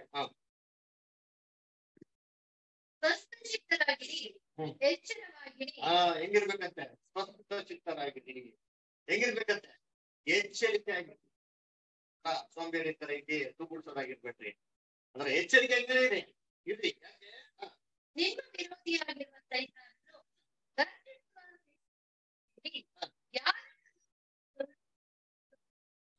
ಗರ್ಜಿಸುವ ಸಿಂಹದ ರೀತಿ ದುಂಗಲಿ ಏನ್ ಮಾಡ್ತಾರೆ ಹುಡುಕ್ತಾ ಅಟ್ಯಾಕ್ ಮಾಡ್ಬೇಕು. ಅಟ್ಯಾಕ್ ಮಾಡ್ತಾರೆ ಅಂದ್ರೆ ಸಿಂಹ ಬಂದ್ಬಿಟ್ಟು ಏನ್ರಿ ಜೋರಿಗೆ ಅಂದ್ರೆ ಬೋಲ್ಡ್ ಆಗಿ ಬಂದ್ ಏನ್ ಮಾಡಕ್ ಹೋಗಲ್ಲ, ಅಟ್ಯಾಕ್ ಮಾಡಕ್ ಹೋಗಲ್ಲ. ಸಿಂಹ ಬಂದ್ ಹೆಂಗ್ ಅಟ್ಯಾಕ್ ಮಾಡ್ತಾರೆ ಅಂತಂದ್ರೆ ಏನ್ರಿ ಕೈಗಳು ಅದು ಎಷ್ಟು ಸಾಫ್ಟ್ ಆಗಿದೆ ಅಂತಂದ್ರೆ ಅದು ಬರೋದು ಸಪ್ಪಳ ಸೌಂಡ್ ಏನಾಗಿದೆ ಕೇಳ್ತದೆ. ಸಿಂಹ ಆಕ ಗರ್ಜನೆ ಸೌಂಡ್ ಹೆಂಗಿರ್ತದೆ ಅಂತಂದ್ರೆ ಅದು 2 ಮೈಲೂರಿಗೆ ಆ ಗರ್ಜನೆ ಸೌಂಡ್ಗೆನೆ ಆ ಬೇಟೆ ಏನಾಗಿದೆ ಗೊತ್ತಾ, ಎಲ್ಲೆಲ್ಲ ಇರೋ ಬೇಟೆ ತಪ್ಪಿಸ್ಕೊಂಡು ಹೋಗೋದಂತ ಒಂದು ನೆಪದಲ್ಲಿ ಕರೆಕ್ಟ್ ಸಿಂಹದ ಬಾಯಿಗೆ ಏನಾಗ್ಬೇಕಂತೆ ಒಂದ್ ಸಿಗಾಕೊಂಡ್ಬೇಕಂತ. ಆ ತರ ಏನ್ ಮಾಡ್ತಂತೆ ಸಿಂಹ ಏನ್ ಮಾಡ್ತಾರೆ. ಪ್ರೀತಿ ಅಂತ ಸೋದರಗಳೇ ಇದೇ ಪ್ರಕಾರ ಸೇತ ನಮ್ಮನ್ನ ಅಟ್ಯಾಕ್ ಮಾಡ್ಬೇಕು. ಹೆಂಗ್ ಅಟ್ಯಾಕ್ ಮಾಡ್ತಾರಂತೆ ಏನ್ರಿ ಯಾರನ್ನು ನುಂಗಲಿ ಅಂತ ಅಂದ್ಬಿಟ್ಟು ಹೆಂಗ್ ಹೊಂಚಾಕ್ತಾರಂತೆ ಗರ್ಜಿಸುವ. ನಾವ್ ಹೆಂಗಿರ್ಬೇಕಂತ ಹೇಳ್ತಾರಲ್ಲಿ ಹೆಂಗಿರ್ಬೇಕಂತ ಹೇಳ್ತಾರೆ. ನೀವು ನಂಬಿಕೆಯಲ್ಲಿ ದೃಢವಾಗಿದ್ದು ಅವರನ್ನು ಎದುರಿಸಿ. ನಂಬಿಕೆಯಲ್ಲಿ ಹೆಂಗಿರ್ಬೇಕಂತೆ ಅಲ್ಲಿಗೆ ಏನು ಸ್ವಸ್ಥ ಚಿತ್ತರಾಗಿರಿ ಅಂತ ಏನ್ ಮಾಡ್ತಾನೆ ಅಲರ್ಟಾಗಿ ಏನಾಗಿರ್ಬೇಕು ಇರ್ಬೇಕು. ಯೋಚನೆ ಮಾಡಿರ್ತೀನಿ ನಾವೆಲ್ಲ ಝೂಗ್ ಹೋಗ್ಬೇಕಾರೆ ಸಫಾರಿಗೆ ಹೋಗ್ಬೇಕಾರೆ ಹೆಂಗಿರ್ತೀರಿ ಕೇರ್ಫುಲ್ ಆಗಿ ಇರ್ತೀರಾ ಇಲ್ವಾ? ಪರವಾಗಿಲ್ಲ ಬಿಡು ಸಿಂಹಾಸನ ಬರ್ಲಿ ಬಿಡು ಅಂತ ಬಿಟ್ಟು ಹೋಗ್ತೀರಾ. ಹಾಗೆ ಸೇತನ್ನ ಹಿಂಗೆ ಎದುರಿಸ್ಬೇಕಂತೆ ತುಂಬಾ ಅಲರ್ಟ್ ಆಗಿ ತುಂಬಾ ಕೇರ್ಫುಲ್ ಆಗಿ ಏನಾಗ್ಬೇಕು ಇರ್ಬೇಕಂದ್ರೆ ಅವ್ರು ಮಾಡೋದು ಇನ್ನೊಂದು 2ನೇ ಕೆಲಸ ಏನಪ್ಪ ಅಂದ್ರೆ ಡಿಸೆಪ್ಷನ್. ನಾವು ಹೋಗ್ತಾರಂತ ಮಾರ್ಗನೇ ಬಿಟ್ಬಿಟ್ಟು ಕರೆಕ್ಟ್ ಆಗಿ ನಮ್ಗೆ ಗೊತ್ತಿದ್ದ ರೀತಿಗೆ ಪಕ್ಕ ಟ್ರ್ಯಾಕಲ್ಲಿ ಹೋಗ್ಬೇಕು ಕ್ಲೀನಾಗೆ ಆಮೇಲೆ ತಿಳ್ಕೊಂಡಿರ್ತೀರಿ ಇದೇ ಕರೆಕ್ಟ್ ಆಗಿರೋಂಥ ಮಾರ್ಗ ಏನ್ ಮಾಡ್ತಾ ಇರ್ತೀರಿ ಅಂತ ತಿಳ್ಕೊಂಡಿರ್ತೀರಿ. ಅದಕ್ಕೆ ಹೇಳ್ತಾರೆ ಹೇಳ್ಬೇಕಾದ್ರೆ ಮನುಷ್ಯನ ದೃಷ್ಟಿಯಲ್ಲಿ ಸರಿಯಾಗಿರೋಂಥ ಒಂದು ಮಾರ್ಗ ಏನಾಗಿದೆ ಅಂತೆ ಉಂಟು ಅದ್ರ ಕಟ್ಟ ಕಡೆ ಎಂತ ಮಾಡ್ಗಂತೆ ತಿಳಿದಿರೋ ಮಕ್ಳುಗಳು ಸತ್ತೋದ ಪುಸ್ತಕದಲ್ಲಿ ಬರ್ತಾರೆ. ಸತ್ಯ ತಿಳಿದಿ ಬೇಕಂತ ತಪ್ಪು ಮಾಡೋರು ಅವ್ರೇನಾರ ಓದಿನ ಮಣ್ಣಕ್ಕೆ ಮಾಡ್ಕೋಗ್ಬಿಡ್ತಾರೆ.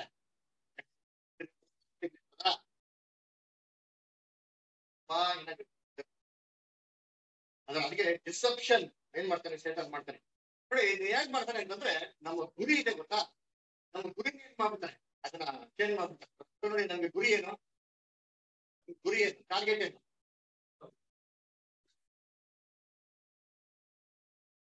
ಪ್ರೈಸ್ ಗೆಲ್ಬೇಕಲ್ಲ ನಾವು, ಅದೇ ತಂದ ಪ್ರೈಸ್ ಗೆಲ್ಬೇಕು ಅಂದ್ರೆ ನಾವೇನ್ ಮಾಡ್ಬೇಕು? ಓಟ ಓಡ್ಬೇಕು. ಹೆಂಗ್ ಓಡ್ಬೇಕು? ಓಟ ಓಡ್ಬೇಕು. ಯಾವ ಓಟ ಓಡ್ಬೇಕು? ಹೆಂಗ್ ಓಡ್ಬೇಕು? ಸರಿ, ಇವಾಗ ಎಕ್ಸಾಂಪಲ್ ನೋಡಪ್ಪ, ಲೋಕದಲ್ಲಿ ಓಡೋದು ರೇಸ್, ಲೋಕದಲ್ಲಿ ರೇಸ್ ಓಡ್ತಾರೆ. ರೇಸ್ ಹೋದ್ರೆ ಪ್ರೈಸ್ ಏನ್ ಮಾಡ್ತಾರೆ? ಗೆಲ್ತಾರೆ. ಹೆಂಗೆ ಓಡ್ಬೇಕು? ಟ್ರ್ಯಾಕ್ ಇರ್ತಾರೆ ನೋಡಿ, ಆ ಟ್ರ್ಯಾಕ್ ಅಲ್ಲಿ ಪ್ರೈಸ್ ಗೆಲ್ಬೇಕು ಅಂತ ಏನ್ ಮಾಡ್ಬೇಕು? ಸುಮ್ಮನೆ ಓಡ್ತಾರೆ ಆಯ್ತದ? ನಿಧಾನ ಓಡ್ಬೇಕಾ? ಹೆಂಗ್ ಓಡ್ಬೇಕು? ಅದೇ ಟ್ರ್ಯಾಕ್ ಅಲ್ಲಿ ಹೆಂಗ್ ಓಡ್ಬೇಕು ಅಂದ್ರೆ ಫಾಸ್ಟ್ ಆಗಿ ಹೋಗ್ಬೇಕಾ, ಸ್ಲೋ ಆಗಿ ಹೋಗ್ಬೇಕಾ, ಸೆಕೆಂಡ್ ಬರಂಗ್ ಹೋಗ್ಬೇಕಾ, ಹೆಂಗ್ ಓಡ್ಬೇಕು? ಫಸ್ಟ್ ಬರ್ಬೇಕು ಅಂದ್ರೆ ಅದಕ್ಕೆ ಏನ್ ಮಾಡ್ತಾರೆ, ಒಂದು ಫಿನಿಶಿಂಗ್ ಲೈನ್ ಇರ್ತಾರೆ ಗೊತ್ತಾ. ಫಿನಿಶಿಂಗ್ ಲೈನ್ ಟಚ್ ಮಾಡಿದ್ರೆ ಪ್ರೈಸ್ ಯಾರ್ದು? ಇದೇ ತರ ದೇವ್ರು ನಮ್ಗೆ ಒಂದು ಫಿನಿಶಿಂಗ್ ಲೈನ್ ಇರ್ತಾರೆ. ನಾವು ಓಡ್ತಾರಂತ ಓಟಿಗೆ ಏನ್ ಮಾಡೋ ದೇವ್ರ ಒಂದು ಫಿನಿಶಿಂಗ್ ಲೈನ್. ಇವಾಗ ಏನ್ ಮಾಡ್ಬೇಕು? ಪ್ರೈಸ್ ಗೆಲ್ಬೇಕು ಅಂದ್ರೆ ಆ ಫಿನಿಶಿಂಗ್ ಲೈನ್ ಏನ್ ಮಾಡ್ಬೇಕು? ಇವಾಗ ಫಿನಿಶಿಂಗ್ ಲೈನ್, ಆ ಫಿನಿಶಿಂಗ್ ಲೈನ್ ಯಾವುದು? ಇದೇ ಗೊತ್ತಿದ್ರೆ ಓಟ ಬರ್ತಾ ಇದ್ದೀವಿ. ಫಿಲಿಪಿಯರಲ್ಲಿ 3ನೇ ಅಧ್ಯಾಯ 14ನೇ ವಾಕ್ಯ. ಫಿಲಿಪಿಯರು 3:14. ನಾನು ಹಿಂದಿನ ಸಂಗತಿಗಳನ್ನು ಮರೆತು ಬಿಟ್ಟು ಮುಂದಿನ ಎದೆ ಬೊಕ್ಕಿದವನಾಗಿ ದೇವರು ಕ್ರಿಸ್ತನ ಮೂಲಕವಾಗಿ ನಮ್ಮನ್ನು ಮೇಲಕ್ಕೆ ಕರೆದು ನಮ್ಮ ಮುಂದೆ ಇಟ್ಟಿರುವ ಬಿರುದನ್ನು ಮಾಡಿಕೊಂಡು ಓಡುತ್ತಾ ಇದ್ದೇನೆ. ಮಾಡ್ಕೊಂಡು ಏನ್ ಮಾಡ್ತಾ ಇದ್ದೀನಿ? ಓಡ್ತಾ ಗುರಿ ಮಾಡ್ಕೊಂಡು ಓಡ್ತಾ ಇದ್ದೀನಿ. ಅಪೊಸ್ತಲ ಪೌಲು ಪ್ರೈಸ್ ನೋಡ್ಕೊಂಡು ಓಡ್ತಾ ಇಲ್ಲ. ಆ ಪ್ರೈಸ್ ನ ಅಚೀವ್ ಮಾಡ್ಬೇಕು ಅಂದ್ರೆ ಏನಿದೆ? ಒಂದು ಗುರಿ ಇದೆ ಅಂತೆ. ಆ ಗುರಿನ ನೋಡ್ಕೊಂಡು ಹೋಗ್ತಾ ಇದ್ದೀನಿ. ಆ ಗುರಿ ಏನು ಸಹ? ನಾವು ಓಡ್ತಾರಂತ ಓಟದಲ್ಲಿ ಆ ಪ್ರೈಸ್ ಗೆಲ್ಬೇಕು ಅಂದ್ರೆ ಒಂದೇ ಒಂದು ಗುರಿ. ಏಸು ಕ್ರಿಸ್ತನ ಸ್ವಾರೂಪದಲ್ಲಿ ನಾವು ಬೆಳ್ಬಿಟ್ಟ ಅಂತಂದ್ರೆ ಆ ಪ್ರೈಸ್ ಯಾರ್ದು ಇವಾಗ? ಓದಿ ನೋಡ್ದ ರೋಮಾಪುರದಲ್ಲಿ 8ನೇ ಅಧ್ಯಾಯ 29ನೇ ವಾಕ್ಯ. ರೋಮಾಪುರದಲ್ಲಿ 8:29. 29.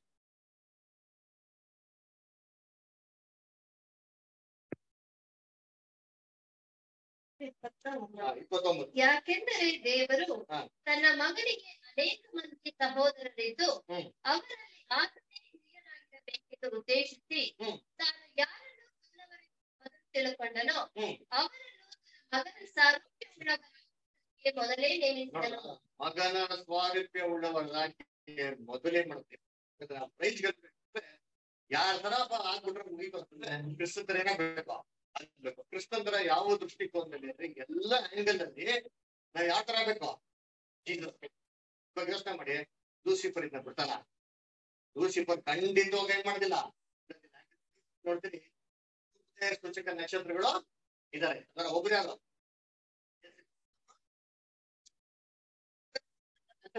ಕಾಂಪಿಟೇಷನ್ ಬಂದವಾಗ ಸೇತನ ಅವಾಗೆ ಇಟ್ಟಿದ್ದ ಅಂತಂದ್ರೆ ಇನ್ನೊಬ್ಬ ಉದಯ ಸೂಚಕ ನಕ್ಷತ್ರ ಆಗ್ತಾ ಇದೀನಿ ಅಂತಂದ್ರೆ ಸೇತನ ಬಂದಿರ್ತಾನ. ಖಂಡಿತವಾಗ ನಮ್ಗೆ ಏನ್ ಮಾಡೋದಿಲ್ಲ. ಅದಕ್ಕೆ ನೋಡಿ, ನಮ್ಮ ಟ್ರ್ಯಾಕ್ ಹೆಂಗ್ ಮಾಡ್ತಾರೆ, ಹೆಂಗ್ ಚೇಂಜ್ ಮಾಡ್ತಾರೆ ಅಂತಂದ್ರೆ ನೋಡಿ, ನಾವು ದೇವ್ರ ವಾಕ್ಯಕ್ಕೆ ಇಂಪಾರ್ಟೆನ್ಸ್ ಕೊಡ್ತೀರಾ ಮಾತಾದ್ರೆ ಫ್ರೆಂಡ್ಸ್, ರಿಲೇಟಿವ್ಸ್, ಮ್ಯಾರೇಜ್, ಬರ್ತ್ಡೇ, ಆ ಫಂಕ್ಷನ್ ಈ ಫಂಕ್ಷನ್ ಅಂತ ಎಲ್ಲ ಹೋಗೋದಿಕ್ಕೆ ಏನ್ ಮಾಡ್ತಾರೆ? ನಮ್ಮನ್ನ ಡೈವರ್ಟ್ ಮಾಡ್ತಾರೆ. ಕರೆಕ್ಟ್ ಆಗಿ ದೇವರು ಒಂದು ಪ್ರೇಯರ್ ಯಾವಾಗ ಇರ್ತದ ಅಥವಾ ದೇವ್ರ ವಾಕ್ಯನ ಕೇಳ್ಬೇಕು ಅಂತ ಯಾವ್ದು ಆರಾಧನೆ ಅಂತ ಎಲ್ಲ ಕೂಟಿರ್ತಾರ, ಇದೆಲ್ಲ ಮಿಸ್ ಮಾಡ್ಕೊಂಡು ಕರೆಕ್ಟ್ ಆಗಿ ಅದಕ್ಕೆಲ್ಲ ಏನ್ ಮಾಡ್ತಾರೆ? ಮುಖ್ಯತ್ವ ಕೊಡಕ್ಕೆ ಏನ್ ಮಾಡ್ತಾರೆ? ಪ್ಲಾನ್ ಮಾಡ್ತಾರೆ. ಅವಾಗ ಏನ್ ಮಾಡ್ದಂಗೆ ಏನ್ ಮಾಡ್ದಂಗೆ ಯೋಚನೆ ಮಾಡಿ. ಇವಾಗ ನಾವು ಒಂದು ಫಿಶ್ ಮಾರ್ಕೆಟ್ಗೆ ಹೋಗ್ ಬಂದ್ರೆ ಹೆಂಗಿರ್ತದೆ? ಫಿಶ್ ಮಾರ್ಕೆಟ್ ಎಲ್ಲ ಹೋಗಿಲ್ಲ, ಫಿಶ್ ಮಾರ್ಕೆಟ್ ಹೋದ್ರೆ ಏನಾಗ್ತದೆ? ಒಳ್ಳೆ ವಾಸನೆ ಬರ್ತೈತೆ ಅಂದ್ರ ಫಿಶ್ ಮಾರ್ಕೆಟ್ ಹೋಗ್ ಬಂದು ತಿರ್ಗಾ ಮನೆಗೆ ಬಂದ್ರೆ ಏನಾಗ್ತದೆ? ಇದೇ ರೀತಿ ನಾವು ದೇವ್ರ ಮಕ್ಕಳದ ಐಕ್ಯದಲ್ಲಿ ಬಿಟ್ಬಿಟ್ಟು ಏನ್ರಿ ಸುಳ್ಳೂರು ನಾವೆಲ್ಲ ಐಕ್ಯದಲ್ಲಿ ಇಟ್ಕೊಂಡ್ರೆ ನಮ್ಮ ಮೈಂಡ್ ಏನಾಗ್ತದೆ? ಯಾವ ಬರ್ತದೆ? ನಮ್ಮನ್ನ ಏನ್ ಸ್ಮೆಲ್ ಬರ್ತದೆ ಹೇಳಿ? ಬರೋದು. ಅದಕ್ಕೆ ಹೇಳ್ತಾರೆ ಅಪೊಸ್ತಲರು ಓದಿ 1 Corinthians 15:33. 1 ಕೊರಿಂಥ 15:33. 1 ಕೊರಿಂಥ 15:33. ನಾಳೆ ಸಾಯುತ್ತೇವಲ್ಲ, ಮೋಸ ಹೋಗಬೇಡಿರಿ. ದುಸ್ಸಹವಾಸವು ಸದಾಚಾರವನ್ನು ಕೆಡಿಸುತ್ತದೆ. ಮೋಸ ಹೋಗ್ಬೇಡ್ರಿ. ದುಸ್ಸಹವಾಸವು ಖಂಡಿತವಾಗೂ ನಮ್ಮನ್ನ ಏನ್ ಮಾಡೋದಿಲ್ಲ, ಅದು ಕಾಪಾಡೋದಿಲ್ಲ.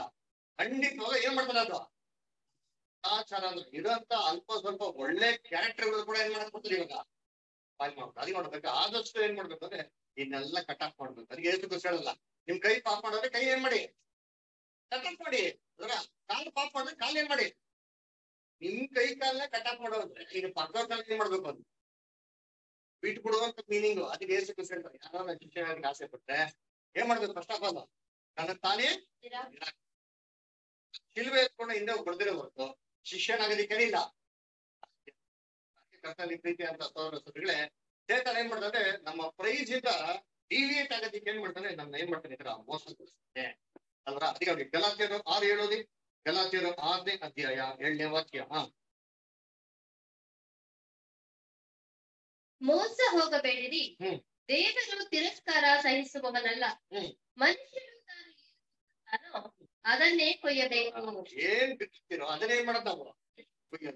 ಅಂದ್ರೆ ನಾವ್ ಏನೆಲ್ಲ ಕ್ಯಾರೆಕ್ಟರ್ಗಳು ಮೋಸವಾಗಿರೋದೆಲ್ಲ ಬಿತ್ತನೆ ಮಾಡ್ತಾ ಕುಯ್ಬೇಕಾದ್ರೆ ಮೋಸವಾಗಿರೋದೇ ಕುಯ್ತೀರಿ ಗೊತ್ತು.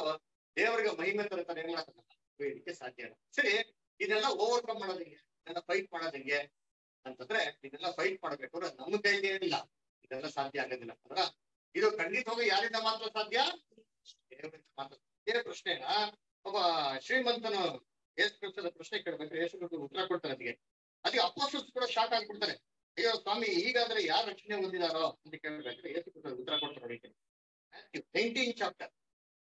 Matthew 19 chapter 25-26. ಶಿಷ್ಯರು ಇದನ್ನು ಕೇಳಿ ಅತ್ಯಾಶ್ಚರ್ಯಪಟ್ಟು,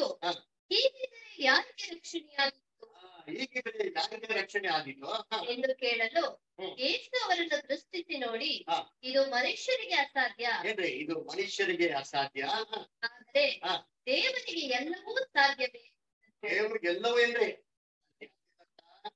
ಇದು ದೇವರಿಂದ ಮಾತ್ರ ಸಾಧ್ಯ, ಹೊತ್ತು ನಮ್ಮಿಂದೇನಿಲ್ಲ ಸಾಧ್ಯ ಇಲ್ಲ. ಅಂದ್ರೆ ನಮ್ಮಲ್ಲಿ ದೇವ್ರ ಪವಿತ್ರ ಆತ್ಮ ಇದ್ರೇನೆ ಇದನ್ನೆಲ್ಲ ಜಯಿಸಲಿಕ್ಕೆ ಸಾಧ್ಯ. ದೇವ್ರ ಪವಿತ್ರ ಆತ್ಮ ಇದ್ರ ಇಂಥ ಜಯಿಸಲಿಕ್ಕೆ ಇಲ್ಲ, ಸಾಧ್ಯತೆ ಇಲ್ಲ ಅಲ್ರ. ಅದಕ್ಕೆ ಕರ್ತನಲ್ಲಿ ಪ್ರೀತಿ ಅಂತ ಇದು 2ನೇದು.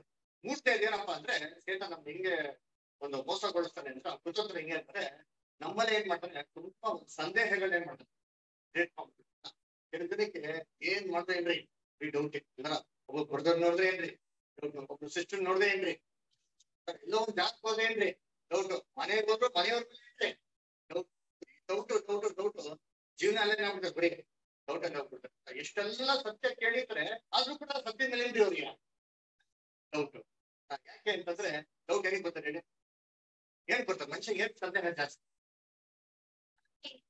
ನಂಬಿಕೆ ನಂಬಿಕೆನೇ ಇಲ್ಲ ಇಲ್ಲ ಅಂದ್ರ. ನಂಬಿಕೆ ಯಾಕಪ್ಪ ಇಲ್ಲ ಅಂತಂದ್ರೆ, ದೇವ್ರ ವಾಕ್ಯದಲ್ಲಿ ಇನ್ನ ಏನಾಗಿಲ್ಲ, ಚೆನ್ನಾಗಿ ಅದಕ್ಕೆ ಫುಲ್ ನಂಬಿಕೆ ಇಲ್ಲ. ಇದೇ ತರ ಒಂದ್ಸತಿ ಇರ್ಬೇಕಾದ್ರೆ ಯೇಸು ಕ್ರಿಸ್ತನಿಗೆ ಶಿಷ್ಯರು ಒಂದು ಪ್ರಶ್ನೆ ಕೇಳ್ತಾರೆ. ಏನಪ್ಪ ಪ್ರಶ್ನೆ ಕೇಳ್ತಾರೆ ಅಂದ್ರೆ, ಸ್ವಾಮಿ ಇವಾಗ ಯಾರೋ ನಮ್ಮ ವಿರುದ್ಧವಾಗಿ ನಾವು ತಪ್ಪು ಮಾಡಿದ್ರೆ ನಾನು ಏನ್ ಮಾಡ್ಬೇಕು ಅಂತ ಕೇಳ್ತಾರೆ. ಯಾವಾಗ ಯೇಸು ಕ್ರಿಸ್ತ ಹೇಳ್ತಾರೆ, ನೀವು ಕ್ಷಮಿಸಿ ಅಂತ ಹೇಳ್ತಾರೆ ಅಲ್ರ. ಹೋದ್ರ ಎಷ್ಟು ಸತಿ ಕ್ಷಮಿಸು ಅಂತ ಹೇಳ್ತಾರೆ, 7:20 ಒಂದ್ ವೀಕಿಗೆ ಲೈಫ್ ಟೈಮ್ಗ ಓದ ನೋಡಿ. Luke 17 ಚಾಪ್ಟರ್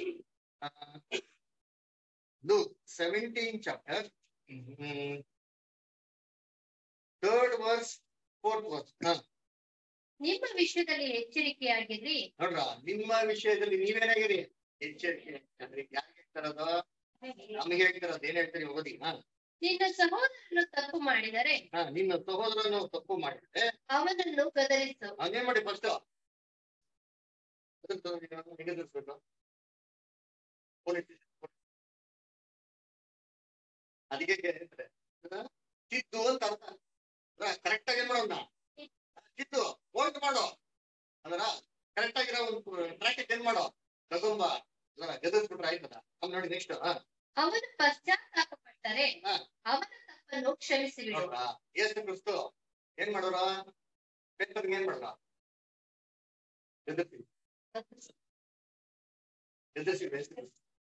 ಎದುರಿಸಿಲ್ವಾ ಭಯಪಡಿಸಿಲ್ವಾ ಮಾಡಿಲ್ವಾ ಆ ತರ ನಾವೇನ್ ಮಾಡ್ಬೇಕು ಗೈಡ್ ಮಾಡ್ಬೇಕು ಅಲ್ವರ ಅದಕ್ಕೆ ಹೇಳ್ತಾರೆ ನೋಡಿ ನೀನು ಸಹೋದರ ನಿನ್ ವಿರುದ್ಧವಾಗಿ ತಪ್ಪು ಮಾಡಿದ್ರೆ ಏನ್ ಮಾಡೋದನ್ನ ಕ್ಷಮಿಸೋ ನೆಕ್ಸ್ಟ್ ಅವನು ದಿನಕ್ಕೆ 7 ಸಾರಿ ನಿನಗೆ ತಪ್ಪು ಮಾಡಿ 7 ಸಾರಿಯೂ ನಿನ್ನ ಕಡೆಗೆ ತಿರುಗಿಕೊಂಡು ನನಗೆ ಪಶ್ಚಾತ್ತಾಪವಾಯಿತು ಎಂದು ಹೇಳಿದರೆ ಅವನಿಗೆ ಕ್ಷಮಿಸು ಎಂದು ಹೇಳಿದನು. ದಿನಕ್ಕೆ 8 ಸತಿ ಅಂತೆ 7 ಸತಿ ತಪ್ಪು ಮಾಡಿರ್ತೇವೆ ಅವ್ನು ತಿರ್ಗಾ 7 ಸತಿ ತಪ್ಪು ಮಾಡಿದ್ರೆ ಕೂಡ ಮನಸ್ಸಂತ ನಿನ್ ಕಡೆಗೆ ಬಂದ್ರೆ ಏನ್ ಮಾಡಿದೀನಿ ಕೊಡಲ್ಲ ಸಿಕ್ಕಾಪಟ್ಟೆ ಟೆನ್ಷನ್ ಆಗುತ್ತೆ ಅಲ್ವ ಇನ್ 7 ಸತಿ ಮಾಡಿದ್ರೆ ಕೆಲ್ಸದಿಕ್ಕೆ ಆಗ್ತದ ಇದೇನಾಗ್ಬಿಟ್ಟು ಅಂದ್ರೆ ಕಷ್ಟ ಆಗೋಯ್ತು ಇದೇನ್ ಸತಿ ಹಿಂಗ್ ಹೇಳ್ತೀರಾ ಒಂದ್ 2-3 ಸತಿ ಪರವಾಗಿಲ್ಲ ಬೆಳಿಗ್ಗೆ ಸಾಯಂಕಾಲ 7 ಸತಿ ಮಾಡ್ಕೊಂಡ್ ಬಂದ ಅನ್ಸುತ್ತೆ ಇದೇ ಮಿಸ್ಟೇಕ್ ಮಾಡಿದ್ದೆ ನಾವ್ ಹೆಂಗ್ ಸದ್ಸದಿಕ್ಕೆ ಆಗ್ತದೆ ಬೇಜಾರಾಗ್ಬಿಟ್ಟು 5 ಸತ ಕೇಳಕ್ಕೇನಿಲ್ಲ ಧೈರ್ಯ ಇಲ್ಲ ನಮ್ಗೆಲ್ಲ ಚೆನ್ನಾಗ್ ಗೊತ್ತು ಏಸು ಕ್ರಿಸ್ತರು ಕೇಳಕ್ ಬಂದ್ರೆ ಏನ್ ಮಾಡ್ತಾರೆ ನಿಮ್ಗೆ ಅಷ್ಟು ಗೊತ್ತಿಲ್ವಾ ಏನ್ ಮಾಡ್ತಾರೆ ಏಸು ಕ್ರಿಸ್ತ ಡಿಪ್ಲೊಮೆಟಿಕ್ ಆಗಿ ಕೇಳ್ತಾರೆ ಹೆಂಗೆ ಡಿಪ್ಲೊಮೆಟಿಕ್ ಆಗಿ ಏನ್ ಕೇಳ್ತಾರೆ ನೋಡಿ ಮುಂದೆ ಕೇಳ್ತಾರೆ ಓದಿ ಅಪೊಸ್ತಲರು ಸ್ವಾಮಿಗೆ ನಮ್ಮ ನಂಬಿಕೆಯನ್ನು ಹೆಚ್ಚಿಸು ಎಂದು ಹೇಳಲು ಏನ್ ಕೇಳ್ತಾರೆ ಡೈರೆಕ್ಟ್ ಆಗಿ ಹೋಗ್ಬಿಟ್ಟು ಸ್ವಾಮಿ ನನ್ಗೆ ಇವೆಲ್ಲ ಆಗಲ್ಲ ಅಂತ ಹೇಳಕ್ ಹೋಗಿಲ್ಲ ಏನಿಲ್ಲ ಇವಾಗ ನಂಬಿಕೆ ಇಲ್ಲ ಅದಕ್ಕೆ ಏನ್ ಮಾಡ್ಬಿಟ್ರೆ ನಂಬಿಕೆ ಇಲ್ಲ ಅಂತ ನಂಬಿಕೆ ಬೈತಾರೆ ಅಂತ ನಂಬಿಕೆ ಕೊಡೋರು ಸರ್ ನಮ್ಗೆ ಏನ್ ಮಾಡಿ ನಂಬಿಕೆನಾ ಹೆಚ್ಚಿ ಅದ್ರ ಅಂದ್ರೆ ಡೌಟ್ ಎಲ್ಲ ಬರೋದಕ್ಕೆ ಏನಪ್ಪ ಕಾರಣ ಅಂದ್ರೆ ನಂಬಿಕೆ ಏನಾಗಿಲ್ಲ ಇಲ್ಲ ಹಾಗೆ ಈ ನಂಬಿಕೆ ನಾವೇನ್ ಮಾಡ್ಬೇಕು ಇವಾಗ ಹೆಚ್ಚಿಸ್ಕೊಬೇಕು ಅಂದ್ರೆ ನಂಬಿಕೆ ಹೆಂಗಪ್ಪ ಹೆಚ್ಚಿಸ್ಕೊಳೋದು ನಂಬಿಕೆ ಹೆಂಗೆ ಹೆಚ್ಚಿಸ್ಕೊಳೋದವ ದಿನನಿತ್ಯ ದೇವರ ವಾಕ್ಯನ ಬಲವಾಗಿರೋಂತ ಆಹಾರ ಕೇಳ್ತಾ ಇದ್ರೆ ಬಲವಾಗಿರೋಂತ ಆಹಾರ ತಿಂತಾ ಇದ್ರೆ ಏನಾಗ್ತದೆ ನಮ್ಗೆ ನಂಬಿಕೆ ಏನಾಗ್ತದೆ ಧೈರ್ಯವಾಗಿ ದೃಢವಾಗಿ ಇರ್ತೀರಿ ನೋಡಿ ಅದಕ್ಕೆ ನಮ್ಮ ಸತ್ಯವೇದಲ್ಲಿ ಹೇಳೋದು ಇಲ್ಲಿ ಇಬ್ರಿಯರ ಪತ್ರಿಕೆ 10ನೇ ಅಧ್ಯಾಯ 24 ಮತ್ತು 25 ನೋಡಿ Hebrews 10 chapter 24-25 ಸಭೆಯಾಗಿ ಕೂಡಿಕೊಳ್ಳುವುದನ್ನು ಕೆಲವರು ರೂಢಿಯಾಗಿ ಬಿಟ್ಟಿರುವ ಪ್ರಕಾರ ನಾವು ಬಿಟ್ಟು ಬಿಡದೆ ಒಬ್ಬರನ್ನೊಬ್ಬರು ಎಚ್ಚರಿಸೋಣ. ಕೆಲವು ಜನ ಸಭೆಯನ್ನ ಸೇರೋದೇ ಮಾಡ್ಬಿಡುತ್ತೆ ಕೂಡುವಂತ ಬಿಟ್ಬಿಡೋರೆ ರೂಢಿ ಮಾಡ್ಕೊಂತಾರೆ ಹ್ಯಾಬಿಟ್ ಮಾಡ್ಕೊಂತಾರೆ ಆ ತರ ನಾವೇನ್ ಮಾಡೋದ್ ಬೇಡ ಅಂತ ಹೇಳ್ತಾರೆ ಯಾಕೆ ಕರ್ತನ ಪ್ರತ್ಯಕ್ಷತೆಯ ದಿನವು ಸಮೀಪಿಸುತ್ತಾ ಬರುತ್ತದೆ ಎಂದು ನೀವು ನೋಡುವುದರಿಂದ ಇದನ್ನು ಮತ್ತಷ್ಟು ಮಾಡಿರಿ. ನೋಡ್ರ ಕರ್ತನ ದಿನ ಸಮೀಪಿಸೋದನ್ನ ನೋಡ್ತಾ ಇರೋದ್ರಿಂದ ಇದನ್ನ ಆದಷ್ಟು ಏನ್ ಮಾಡಿ ನೀವು ಮತ್ತೊಬ್ಬ ಜಾಸ್ತಿ ಮಾಡಿ ಯಾಕೆಂದರೆ ಸತ್ಯದ ಪರಿಜ್ಞಾನವನ್ನು ನಾವು ಹೊಂದಿದ ಮೇಲೆ ಬೇಕೆಂದು ಪಾಪ ಮಾಡಿದರೆ ಪಾಪ ಪರಿಹಾರಕ್ಕಾಗಿ ಯಾವ ಯಜ್ಞವೂ ಇರುವುದಿಲ್ಲ. ಯಾಕಪ್ಪ ಅಂತಂದ್ರೆ ಸತ್ಯ ಎಲ್ಲ ತಿಳಿದ್ಮೇಲೆ ನಾವ್ ಎಷ್ಟೆಲ್ಲ ಸೇರೋದ ಬಿಟ್ಬಿಟ್ಟ ಅಂತಂದ್ರೆ ಕೆಲವು ಸತಿ ಹೆಂಗ್ ಪಾಪ ಮಾಡ್ತೀರಿ ಗೊತ್ತಾ ಬೇಕಂತ ಏನ್ ಮಾಡ್ತೀರಿ ಬೇಕಂತ ಪಾಪ ಮಾಡ್ತೀರಿ ಗೊತ್ತಾ ಏನ್ರಿ ಮನ್ಸನ್ ಧೈರ್ಯ ಮಾಡ್ಕೊಂಡು ಪಾಪ ಮಾಡ್ಬೇಕು ಅಂತ ಅಂದ್ಬಿಟ್ಟು ಏನ್ ಮಾಡೋದು ನಾವ್ ಮಾಡಕ್ ಹೋಗೋದು ಮಾಡಿದ್ಮೇಲೆ ಪಶ್ಚಾತ್ತಾಪ ಕೂಡ ಏನಿಲ್ಲ ಅದಕ್ಕೆ ಮಾಡ್ಬೇಕ್ರೆ ಅಷ್ಟು ಸ್ಟೇಜ್ ಅಲ್ಲಿ ಇರೋದ್ರಿಂದ ಏನ್ ಮಾಡ್ತಾರೆ ಒಬ್ಬರದೊಬ್ಬರದು ಏನ್ರಿ ಸರ್ಕಾರಕ್ಕೆ ಮತ್ತೆ ಪ್ರೀತಿಗೆ ಪ್ರೇರಣೆ ಮಾಡೋದಕ್ಕೋಸ್ಕರ ನೋಡಿ ಒಟ್ಟಿಗೆ ಏನ್ ಮಾಡಿ ನೀವು ಮಾಡಿ ಅಂತ ಹೇಳ್ತಾರೆ ಅವಾಗ ನಮ್ಗೆ ಏನಾಗಲ್ಲ ಡೌಟ್ ಏನಾಗಲ್ಲ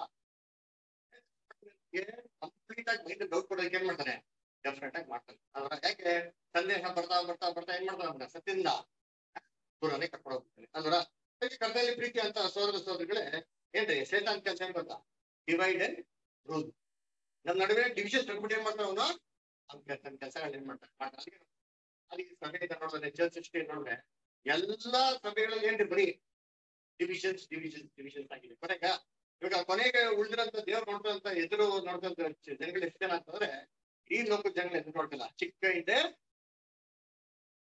ಇದೆ ನಾವೇನಾಗಿರ್ಬೇಕು ಒಬ್ಬರಾಗಿ ಸರಿ ಇದು ಎಷ್ಟೇದು 3ನೇದು 4ನೇದು ಏನಪ್ಪಾ ಅಂದ್ರೆ ಸೇತನ ಏನಪ್ಪಾ ಮಾಡ್ತಾನೆ ಡೈವರ್ಷನ್ ಮಾಡ್ತಾನೆ ಡೈವರ್ಟ್ ಮಾಡ್ತಾನೆ ಬರ ಸತ್ಯದಲ್ಲಿ ಇಲ್ದ ರೀತಿ ಏನ್ರಿ ಬೇರೆ ಮಾರ್ಗದಲ್ಲಿ ಡೈವರ್ಟ್ ಮಾಡ್ತಾರೆ ಹೇಗೆ ಏನ್ರಿ ಹೊಸ ಕಾನ್ಸೆಪ್ಟ್ ತಂದ್ಬಿಡೋದು ಏನ್ರಿ ಸತ್ಯವೇದದಲ್ಲಿ ಇದ್ರಂತ ಒಂದು ಕಾನ್ಸೆಪ್ಟ್ ಅಂದ್ಬಿಟ್ಟು ನಮ್ನ ಏನ್ ಮಾಡ್ತಾನೆ ದಯವಿಟ್ಟು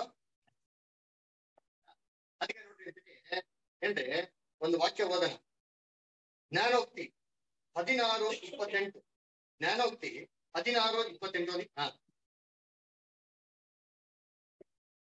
ತುಂಟನು ಜಗಳ ಬಿತ್ತುತ್ತಾನೆ, ತುಂಟನು ಜಗಳ ಬಿತ್ತುತ್ತಾನೆ, ಚಾಡಿಕೋರನು ಮಿತ್ರನನ್ನು ಅಗಲಿಸುತ್ತಾನೆ. ಚಾಡಿಕೋರನು ಮಿತ್ರನ್ ಏನ್ ಮಾಡ್ತಾನೆ? ಚಾಡಿಕೋರನ್ ಏನ್ ಮಾಡ್ತಾನೆ? ಮಿತ್ರನ್ ಏನ್ ಮಾಡ್ತಾನೆ? ನಾವೆಲ್ಲ ಹೇಗಿದ್ರಿ? ಫ್ರೆಂಡ್ಸ್ ಆಗಿದ್ರಿ. ಇದ್ರಲ್ಲಿ ಯಾರೋ ಒಬ್ರು ಇಂದರ್ನೆಲ್ಲ ಚಾಡಿ ಹಾಕಿ ಶುರು ಮಾಡ್ತಾರೆ ಅಂತ ದೇವ್ರಿಗೆ ಇಷ್ಟ ಇಲ್ಲ ಅಂತ 7 ಕೆಲಸ ಒಂದ್ ಕೆಲಸ ಮಾಡೋದು ಗೊತ್ತಲ್ಲ. ದೇವ್ರಿಗೆ ಇಷ್ಟ ಇಲ್ಲ ಅಂತ 7 ಕೆಲಸ ಯಾವ್ದು? ಎಣ್ಣೆ ಹಾಕೊಂಡು ಅದರ ಸುಳ್ಳಿನ ನಾಲಿಗೆ, ಸೋದ ನಡುವೆ ಮಾಡೋದು ಅಲ್ವಾ, ಸುಳ್ಳು ಸಾಕ್ಷಿ ಹೇಳೋದು ಆಯ್ತಲ್ಲ, ಹೇಳೋ ಮಾಡ್ದಾಗ ಅನ್ಸುತ್ತದೆ. ಅದಕ್ಕೆ ಚೇತನ ಏನಪ್ಪ ಮಾಡ್ತಾನೆ ಅಂತಂದ್ರೆ ಕರೆಕ್ಟ್ ಆಗಿ ಸತ್ಯದ ಏನ್ ಮಾಡ್ತಾನೆ ಅಲ್ಲಿ ಡೈವರ್ಟ್ ಮಾಡ್ತಾನೆ, ಚಾಡಿ ಕೋರ್ರು ಅಂತ. ಅದಕ್ಕೆ ಯಾರೇ ಮಕ್ಕಳು ಯಾರ ಬಗ್ಗೆ ಚಾಡಿ ಹೇಳುತ್ತೆ ಫಸ್ಟ್ ಅದನ್ನ ಏನ್ ಮಾಡ್ಬೇಕು? ಅವ್ರ ಬಂದೇನೆ ಹೇಳಿ ಬನ್ನಿ ಅಂತ ಏನ್ ಮಾಡ್ಬೇಕು? ಹೇಳ್ಬಿಟ್ರೆ ನೆಕ್ಸ್ಟ್ ಟೈಮ್ ಚಾಡಿ ಹೇಳ್ತಾರ ನೋಡಿ. ಚೇತನ ಏನ್ ಮಾಡೋದು? ಇದೇ ಕೆಲಸ ಮಾಡೋದು ಅಂತ. ಆಮೇಲೆ ನೋಡಿ ಡೈವರ್ಟ್ ಹೆಂಗಪ್ಪ ಮಾಡ್ತಾನೆ ಅಂತಂದ್ರೆ ಯೇಸು ಕ್ರಿಸ್ತನ ಜೊತೆಗೆ 12 ಜನ ಅಪೋಸಿಷನ್ ಆಗಿದ್ರು ಇದ್ರು. ಅಂದ್ರೆ ಇವಾಗ ದೇವರು ಯಾರ ಪ್ರೇಯರ್ ಕೇಳ್ತಾ ಇಲ್ಲ, ಜೀಸಸ್ ಕ್ರೈಸ್ಟ್ ಪ್ರೇಯರ್ ಕೇಳ್ತಾ ಇಲ್ಲ. ಏನೇ ಅವ್ರು ಕೊನೆಗೆ ಸಾಯಂಕಾಲ ಸ್ವಲ್ಪ ವರ್ಷದ ಮುಂಚೆ ಅವ್ರು ಪ್ರೇಯರ್ ಮಾಡ್ತಾರೆ, ದೇವ್ರೆ ಏನು ನಾನು ನೀನು ಯಾವ ತರ ಒಂದಾಗಿದ್ರು ಅದೇ ಪ್ರಕಾರ ಇವರೆಲ್ಲ ಏನಾಗಿರ್ಲಿ ಒಂದಾಗಿರ್ಲಿ ಅಂತ ಯೇಸು ಕ್ರಿಸ್ತ ದೇವರ ಪ್ರೇಯರ್ ಮಾಡ್ತಾರೆ. ದೇವರ ಪ್ರೇಯರ್ ಕೇಳಿದ್ರ ಡೆಫಿನೆಟ್ ಆಗಿ ದೇವರ ಮಾಡೇ ಮಾಡಿದ್ದಾರೆ. ಆದ್ರೆ ಅದು ಆಯ್ತಾ ಅಂತಂದ್ರೆ ಆಗ್ಲಿಲ್ಲ. ಯಾಕೆ ಅಂದ್ರೆ 12 ಜನ ಮಂದಿ ಒಬ್ರೇನಾದ್ರು ಬಿಟ್ಟೋದ್ರು. ಏನ್ ಬಿಟ್ಟೋದ್ರು? ಯಾರ ಕಾರಣ? ಯೇಸು ಕ್ರಿಸ್ತ ಪ್ರೇಯರ್ ಮಾಡಿಲ್ವಾ ಅವ್ರ ಕಾರಣ? ಇಲ್ಲ ಯೇಸು ಕ್ರಿಸ್ತ ಸರಿಯಾಗಿ ಪ್ರೇಯರ್ ಮಾಡಿಲ್ಲ ಅದ ಕಾರಣನ? ಇಲ್ಲ ಯೇಸು ಕ್ರಿಸ್ತ ಸರಿಯಾಗಿ ಹೇಳ್ಕೊಟ್ಟಿಲ್ಲ ಅದ ಕಾರಣನ? ಏನ್ ಕಾರಣ? ಯಾರ ಕಾರಣ? ಯೇಸು ಕ್ರಿಸ್ತ ಕಾರಣ? ಯೇಸು ಕ್ರಿಸ್ತನಲ್ಲ ಕಾರಣ ಅಲ್ಲ, ಯೂದಾಸ್ ಬಿದ್ದೋಗಿದ್ ಯಾರ ಕಾರಣ? ಶೇತಾನ್ ಕಾರಣ. ಇವನೇ ಫಸ್ಟ್ ಆಫ್ ಆಲ್ ಕಾರಣ ಅಲ್ವಾ? ಇವನು ಎಲ್ಲಾ ಶಿಷ್ಯರು ಹೆಂಗೆ ಒಂದು ಟ್ರ್ಯಾಕ್ ಅಲ್ಲಿ ಇದ್ರು ಅದೇ ರೀತಿ ಇವರು ಕೂಡ ಕ್ರೈಸ್ಟ್ ಜೊತೆಗೇನೆ ಒಂದೇ ಮೈಂಡ್ ಅಲ್ಲಿ ಇದ್ದಿದ್ರೆ ಕ್ರೈಸ್ಟ್ ಮಾಡಿರೋ ಪ್ರೇಯರ್ಗೆ ಖಂಡಿತವಾಗಿ ಆಗಿರೋ ಪ್ರತಿಫಲ ಸಿಕ್ಕಿರೋದು. ದೇವ್ರ ಏನ್ ಮಾಡಿರೋ ಆನ್ಸರ್ ಮಾಡಿರೋ ಇಲ್ವಾ? ಯೋಚನೆ ಮಾಡಿ, ಇದೇ ಟ್ರ್ಯಾಕ್ ಅಲ್ಲಿ ಇಬ್ರಿದ್ರು ಅಲ್ಲ, 2ರಲ್ಲಿ ಇತ್ತು ಒಂದೇ ಟ್ರ್ಯಾಕ್ ಅಲ್ಲಿ ಆಯ್ತಲ್ಲ. ಕಲ್ಕಟ್ಟಲ್ಲಿ ಕ್ರೈಸ್ಟ್ ಆಗ್ತಾ ಇದ್ರು, ಕ್ರೈಸ್ಟ್ ಆಗೋ ಟೈಮ್ ಅಲ್ಲಿ 2 ಕಡೆ ಒಟ್ಟಿಗೆ ನೋಡ್ತಾ ಇದ್ರು. ಯಾರು? ಯೂದಾಸು ಮತ್ತೆ ಶೇತಾನ್ 2 ಟ್ರ್ಯಾಕ್ ಮೂಲಕ ನೀಟಿದ್ದ. ಯಾರೋ ಒಬ್ಬನ ಏನ್ ಮಾಡೋಣ ಮೋಸ ಮಾಡೋಣ. ಇವಾಗ ಯಾರು ಸಿಗಾಕೊಂಡ್ರು ಬಲಿಗೆ? ಯಾಕೆ ಪೇತ್ರ ಸಿಗಾಕೊಂಡಿಲ್ಲ? ಪೇತ್ರ ಹೆಂಗ್ ಮಾಡೋನೆ ಮಾಡಿದ ಮಿಸ್ಟೇಕ್ ಮಾಡಿ ತಿರ್ಗಾ ದೇವ್ರ ಕಡೆ ಏನ್ ಮಾಡೋರೆ ತಿರುಗಿದ್ದಾರೆ. ಇದ್ದುಕೊಂಡ್ಬಿಟ್ಟ ಕರೆಕ್ಷನ್ ಮಾಡ್ಕೊಂಡ. ಬರೀ ಮಾನಸಾಂತರ ಒಂದಲ್ಲ, ಮಾನಸಾಂತರ ಹೊಂದಿ ಪಶ್ಚಾತ್ತಾಪ ಹೊಂದಿ ಕರೆಕ್ಟ್ ಆಗಿರೋದ ಟ್ರ್ಯಾಕ್ ಏನಾದಾನೆ ಬಂದ್ ನೋಡಿ. ಅದಕ್ಕೆ ಫರ್ಗಿವ್ ಮಾಡ್ಬಿಟ್ಟು ಗೊತ್ತಾ, ಪೇತ್ರನ ಫರ್ಗಿವ್ ಮಾಡ್ಬಿಟ್ರು. ಅದು ಯೂದಾಸದ ಎಲ್ಲ ಐತೆ ಬೈಬಲ್ ಅಲ್ಲಿ. ನಮ್ಮನ್ನ ಸತ್ಯದಿಂದ ಡೈವರ್ಟ್ ಮಾಡೋದಕ್ಕೆ ಏನ್ ಮಾಡ್ತಾರೆ ಸೇತಾನ್ ಎಲ್ಲ ಏನ್ ಮಾಡ್ತಾರೆ ನೋಡ್ಬೇಕಾದ್ರೆ ಇದು ಒಂದ್ ಅರ್ಥ ಏನ್ರಿ ಪ್ಲಾನ್. ಇನ್ನೊಂದೇನಪ್ಪ ಒಂದು ಕುತಂತ್ರ ಅಂತಂದ್ರೆ ಡಿಪ್ರೆಷನ್. ಡಿಪ್ರೆಷನ್ ಏನೇನ್ರಿ? ಬೇಜಾರಾಗೋದು. ಇದೆಲ್ಲ ನಮ್ಗೆಲ್ಲ ಅವಾಗವಾಗ ಏನಾಗ್ತದೆ ಬೇಜಾರ. ಅವಾಗವಾಗ ಏನ್ ಮಾಡ್ಬೇಕು? ಯಾರಾದ್ರು ನಿಮ್ಗೆ ಬೂಸ್ಟ್ ಮಾಡ್ತಾರೆ ಅಲ್ವಾ? ಸೊ ಇದು ಸಹಜ. ಯಾಕೆಂತಂದ್ರೆ ನಮ್ಮ ಮಾಂಸದಲ್ಲಿ ಇರೋ ತನಕ ನಾವೇನ್ ಮಾಡ್ತಾರೆ ನಮ್ಮ ದೇಹದಲ್ಲಿ ಏನಾಗ್ತಾರೆ ನಾವು ಎದುರು ನೋಡ್ತಾ ಇರೋದು ಯಾವಾಗ ಆಗೋದು ಇಮ್ಮಿಡಿಯೇಟ್ ನಮ್ಗೆ ಏನಾಗ್ತದೆ ಇವಾಗ ಬೇಜಾರ. ಇವಾಗ ಸೇತಾನ್ ಏನ್ ಮಾಡ್ತಾನೆ ಅದನ್ನೇ ಬೇಜಾರಾಗಿ ಆಗಿ ಆಗಿ ನಮ್ಗೆ ಏನ್ ಮಾಡ್ತಾರೆ ಸೀದಾ ಶಿಲ್ವನ ಸತ್ರು. ಕರೆಕ್ಟಾ? ಸತ್ತೋಗಿದ್ಮೇಲೆ ಅವ್ರೇನ್ ಮಾಡಿದ್ರು ಅಂತಂದ್ರೆ ಸಮಾಧಿಯಲ್ಲಿ 3 ದಿನ ಇದ್ರು, 100 ಜನ ಆದ್ರು. 11 ಸತಿ ಏನ್ ಮಾಡೋದು 40 ದಿನ ಶಿಷ್ಯನಿಗೆಲ್ಲ ಶಿಷ್ಯರಿಗೆಲ್ಲ ಏನಂತಂದ್ರು, ನೋಡಪ್ಪ ನನ್ನ ಪವಿತ್ರಾತ್ಮ ಕಳ್ಸೋ ತನಕ ನೀವೇನ್ ಮಾಡ್ರಿ ಯೆರೂಸಲೇಮಿನಲ್ಲಿ ಹೀಗೆ ಇವ್ರು ಏನ್ ಮಾಡ್ಬೇಕಾಗಿತ್ತು? ಏನ್ ಮಾಡ್ಬೇಕಾಗಿತ್ತು? ಇವ್ರು ಏನ್ ಮಾಡೋದು ಇದೇ ತರ ಕಾಯ್ದು ನೋಡಿದ್ರು. ಆವಾಗ ಯೇಸು ಕ್ರಿಸ್ತ ಏನ್ ಮಾಡೋರು ರೂಮ್ನಲ್ಲಿ ಹಾಕಿ ಸೆಂಟ್ರಲ್ ಹೋಗ್ಬಿಡೋರು, ಇದಕ್ಕೆ ಭಯ ಆಗ್ಬಿಡೋರು. ತಿರ್ಗಾ ಯೇಸು ಕ್ರಿಸ್ತ ಏನ್ ಮಾಡೋರು ಆಗ್ಬಿಡೋರು. ಇದೇ ತರ ನೋಡಿ ನೋಡಿ ನೋಡಿ ನೋಡಿ ಏನಾಗ್ಬಿಡ್ತು ಅಂದ್ರೆ ಶಿಷ್ಯನಿಗೆ ಬೇಜಾರಾಗೋದು. ಕೊನೆಗೆ ಏನ್ ಮಾಡ್ತಾರೆ ಇವೆಲ್ಲ ಇಂಡಿ ಶಿಷ್ಯರ್ ಗೊತ್ತಾ? ತಿರಪ್ಪ ಯೇಸು ಕ್ರಿಸ್ತ ಇರ್ಲಿ, ನಾವೆಲ್ಲ ಏನ್ ಮಾಡೋಣ ನಮ್ಮ ಮೊದಲು ಏನ್ ಕೆಲಸ ಇತ್ತು ಅದೆಲ್ಲ ಮಾಡಕ್ ಹೋಗೋಣ ಅಂತ ಹೇಳ್ತಾರೆ. ಈ ಕೆಲ್ಸಕ್ಕೆ ಹೋಗ್ತಾರೆ. ನೋಡಿ ಏನ್ ಮಾಡ್ತಾರೆ ಓದ ನೋಡಿ ಚೆನ್ನಾಗಿದೆ. ಯೋಹಾನದಲ್ಲಿ 21ನೇ ಅಧ್ಯಾಯ ಓದ ನೋಡಿ 1 ಮತ್ತೆ 2 ಮತ್ತೆ 3. ತರುವಾಯ ಯೇಸು ತಿಬೇರಿಯ ಸಮುದ್ರದ ಬಳಿಯಲ್ಲಿ ಶಿಷ್ಯರಿಗೆ ತಿರುಗಿ ತನ್ನನ್ನು ತೋರಿಸಿಕೊಂಡನು. ತನ್ನನ್ನು ಯಾವುದೆಂದರೆ ಸೀಮೋನ ಪೇತ್ರನು ದಿದುಮನೆಂಬ ತೋಮನು ಹೇಳ್ತಾರೆ ಯೇಸು ಕ್ರಿಸ್ತು ಹೇಗೆ ಶಿಷ್ಯನಿಗೆ ಕಾಣಿಸ್ಕೊಡ್ರಂತೆ, ತೋರಿಸಿದಂತ ರೀತಿ ಯಾವ ತರ ಇತ್ತು ಅಂತ ಹೇಳ್ತಾರೆ. ಓದಿ, ಯಾರದಿದ್ರಂತಲ್ಲಿ? ಸಿಮೋನ ಪೇತ್ರನು, ದಿದುಮನೆಂಬ ತೋಮನು, ತೋಮನು, ಗಲಿಲಾಯದ ಕಾನಾ ಊರಿನ ನತಾನಿಯೇಲನು, ಜೆಬೆದಾಯನ ಕುಮಾರರು, ಆತನ ಶಿಷ್ಯರಲ್ಲಿ ಇನ್ನಿಬ್ಬರು ಕೂಡಿದ್ದರು. ಆತನ ಶಿಷ್ಯರೆಲ್ಲರೂ ಕೂಡಿದ್ರು. ಅವರಿಗೆ ಸೀಮೋನ ಪೇತ್ರನು, ನಾನು ಮೀನು ಹಿಡಿಯುವುದಕ್ಕೆ ಹೋಗುತ್ತೇನೆಂದು ಹೇಳಲು ಅವರು, ನಾವು ನಿನ್ನ ಸಂಗಡ ಬರುತ್ತೇವೆ ಅಂದರು. ನೋಡ್ರ, ಈಗೇನಾಗಿರ್ಬೋದ? ಎಲ್ಲ ಹೆಂಗ್ ಕೂತವ್ರೆ? ಸಮುದ್ರ ಜಲದಲ್ಲಿ ಏನ್ ಮಾಡವ್ರೆ? ಕೂತವ್ರೆ ಅಂದ್ರೆ ಎಲ್ಲಾ ಬೇಜಾರಾಗ್ಬಿಟ್ಟವ್ರೆ ಅಲ್ಲ, ಸುಮ್ನೆ ಹಂಗೆ ಟೈಮ್ ಪಾಸ್ ಮಾಡ್ತಾ ಕೂತ್ಕೊಂಡವ್ರೆ. ಏನ್ ಮಾಡೋಣ ವ್ಯವಸ್ಥೆ ಮಾಡ್ತಾವ್ರೆ ಅಂದ್ರ ಇವಾಗ ಎಲ್ಲಾರು ಆಕ್ಚುಲಿ ಮನ್ಸಲ್ಲಿ ಏನ್ ಆಸೆ ಇದೆ ಅಂತಂದ್ರೆ, ನಾವ್ ಸಾಕಾಯ್ಪ ಬಿಟ್ಬಿಡೋಣ, ಇನ್ ಮುಂದಕ್ಕೆ ನಾವೇನ್ ಮಾಡೋಣ, ಫಸ್ಟ್ ಏನ್ ಕೆಲಸ ಮಾಡ್ತಿದ್ರು ಅದೇ ಕೆಲ್ಸಕ್ಕೆ ಏನ್ ಮಾಡೋಣ ಹೋಗೋಣ ಅಂತ ಎಲ್ಲಾ ಕಾಯ್ತಾವ್ರೆ. ಒಬ್ಬೊಬ್ರು ಮಕ್ಕಳನ್ನ ನೋಡ್ತಾವ್ರೆ. ಯಾರು ಏನ್ ಮಾಡ್ತಾ ಇಲ್ಲ, ಇನಿಷಿಯೇಟಿವ್ ತಗೊಂತಾ ಇಲ್ಲ.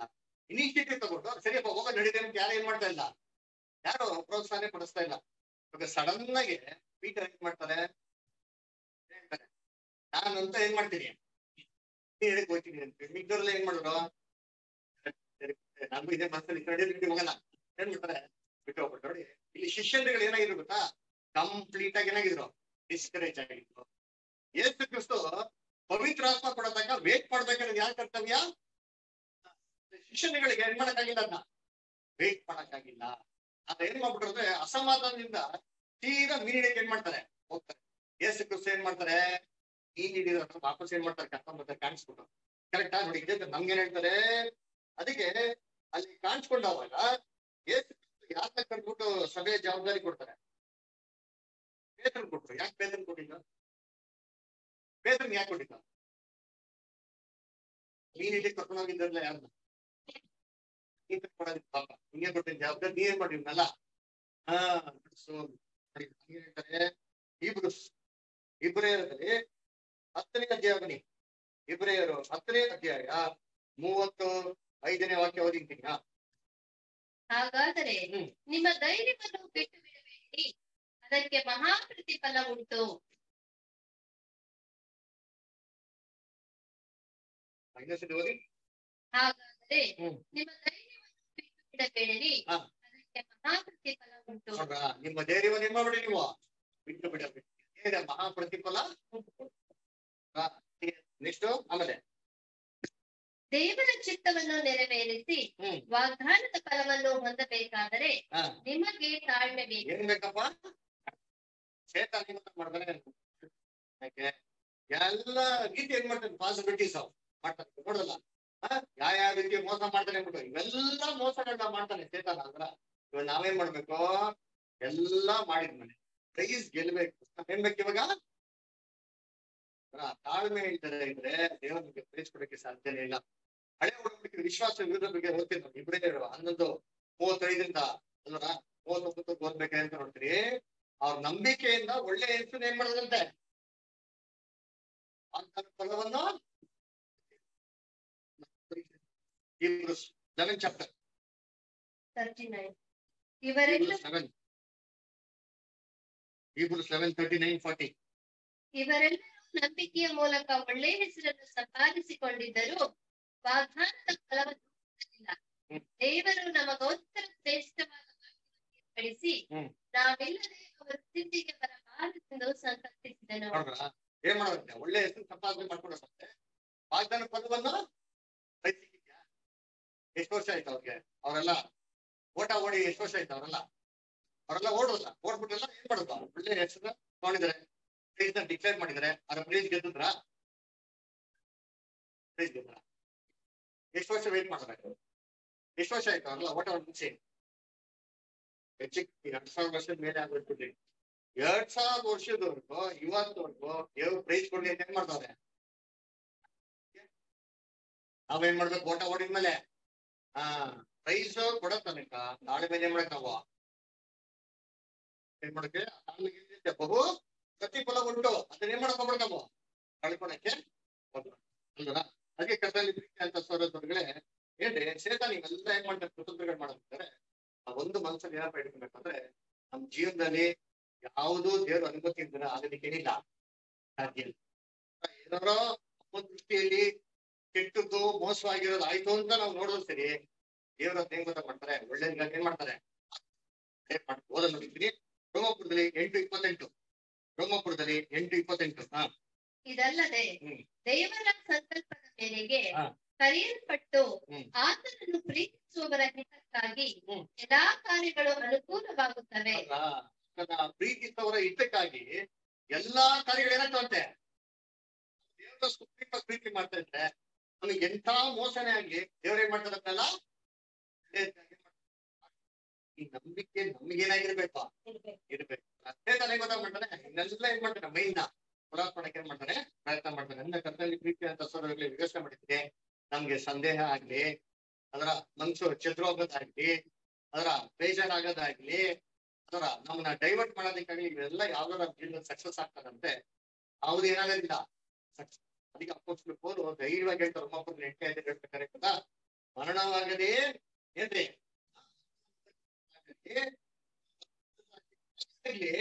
ನಮ್ಮನ್ನ ಕ್ರಿಸ್ತನ ಒಂದು ಪ್ರೀತಿನ ಅನುಸರಿಸಿಲ್ಲ. ಓದಿರ್ತೀನಿ ರೋಮಾಪುರದಲ್ಲಿ 8ನೇ ಅಧ್ಯಾಯ 35ರಿಂದ 39. ಕ್ರಿಸ್ತನ ಪ್ರೀತಿಯಿಂದ ನಮ್ಮನ್ನು ಅಗಲಿಸುವವರು ಯಾರು? ಕ್ರಿಸ್ತನ ಅಥವಾ ಚದ್ರೋಗದ ಅಥವಾ ಡೈವರ್ಟ್ ಮಾಡೋದ ಅಥವಾ ಒಂದು ಬೇಜಾರಾಗದ ಅಂತಂದ್ರೆ ಯಾವ್ದು ಇಲ್ಲ ಅಂತ ಹೇಳ್ತಾರೆ ನೋಡಿ. ನೆಕ್ಸ್ಟ್, ಕಷ್ಟವೋ ಸಂಕಟವೋ ಹಿಂಸೆಯೋ ಅನ್ನವಿಲ್ಲದಿರುವುದು ವಸ್ತ್ರವಿಲ್ಲದಿರುವುದು ಗಂಡಾಂತರವೋ ಖಡ್ಗವೋ ಅನ್ನವಿಲ್ಲದಿರ್ಬೋದು. ಯೋಚನೆ ಮಾಡಿದ್ದೀನಿ, ನಮ್ಗೇನೋ ಇದ್ರ ಒಂದ್ ಸಿಚುವೇಶನ್ ಬಂದ್ಬಿಟ್ಟಾಗ ನಾವೇನ್ ಮಾಡ್ತೀರಿ, ಇಲ್ಲ ಅಂತ ಒತ್ತಾರ ಬಿಡ್ತೀರಿ. ಅದ್ರ ದೇವ್ರ ಹತ್ರ ಏನ್ ಮಾಡ್ತೀರಿ, ಗಂಟೆ ಪ್ರೇಯರ್ ಮಾಡ್ತೀರಿ.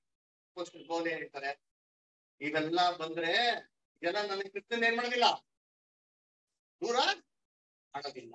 ಆಮೇಲೆ ನೆಕ್ಸ್ಟ್, ದೇವರೇ ನಾವು ನಿನ್ನ ನಿಮಿತ್ತ ದಿನವೆಲ್ಲ ಕೊಲೆಗೆ ಗುರಿಯಾಗಿ ಈ ತರ ಏನೋ ಬಂತು ಅಂದ್ರೆ ನಮ್ ಬಾಯಿನ ಬರ್ಬೇಕ ಮಾತಿದೆ. ದೇವರೇ ದಿನವೆಲ್ಲ ನಾವೇನಾಗಿದ್ದೀರಿ, ಮಾಡ್ಲಿಕ್ಕೆ ಕೊಲೆಗೆ ಗುರಿಯಾಗಿದ್ದೀರಿ. ಯಾವ ತರ ಗೆಜ್ಜೆ ಸ್ಥಾನಕ್ಕೆ ಒಯ್ಯಲ್ಪಟ್ಟಂತ ಕುರಿ ಯಾವ ತರ ಕಡಿದ್ರೆ ನಾವೇನಾಗಿದ್ದೀವಿಲ್ಲ ನಾವು ಕೂಡ. ನೆಕ್ಸ್ಟ್, ಜನರು ನಮ್ಮನ್ನು ಕೊಯ್ಗುರಿಗಳಂತೆ ಎಣಿಸಿದರು. ನೋಡ್ರ ಹೆಂಗಂತ ಅನ್ಕೊಡೋದಂತೆ, ಬರ್ತೀವಿ ನಮ್ಮನ್ನ ಮಿಸ್ಯೂಸ್ ಮಾಡ್ತಾರೆ. ಏನೇ ಮಾಡೋದು ಸರಿ ದೇವ್ರ ಏನ್ ಮಾಡ್ತಾರೆ, ಒಳ್ಳೇದಾಗೆ ಮಾಡ್ತಾರೆ. ಇದ್ರ ಇಂದ ಯಾವುದೇ ಮಕ್ಕಳು ಸತ್ಯನೇನ ಮಾಡೋದು ದೂರ ಹೋಗ್ಬಾರ್ದು. ನೆಕ್ಸ್ಟ್, ಎಂಬುದಾಗಿ ಬರೆದಿರುವಂತೆ ಆಗುತ್ತದಲ್ಲ. ಆದರೆ ನಮ್ಮನ್ನು ಪ್ರೀತಿಸಿದಾತನ ಮೂಲಕವಾಗಿ ನಾವು ಈ ಎಲ್ಲಾ ವಿಷಯಗಳಲ್ಲಿ ಪೂರ್ಣ ಜಯಶಾಲಿಗಳಾಗುತ್ತೇವೆ. ಹೇಗಾಗ್ತದಂತೆ ಎಲ್ಲಾ ವಿಷಯಗಳಲ್ಲಿ ಪೂರ್ಣ ಜಯಶಾಲಿ.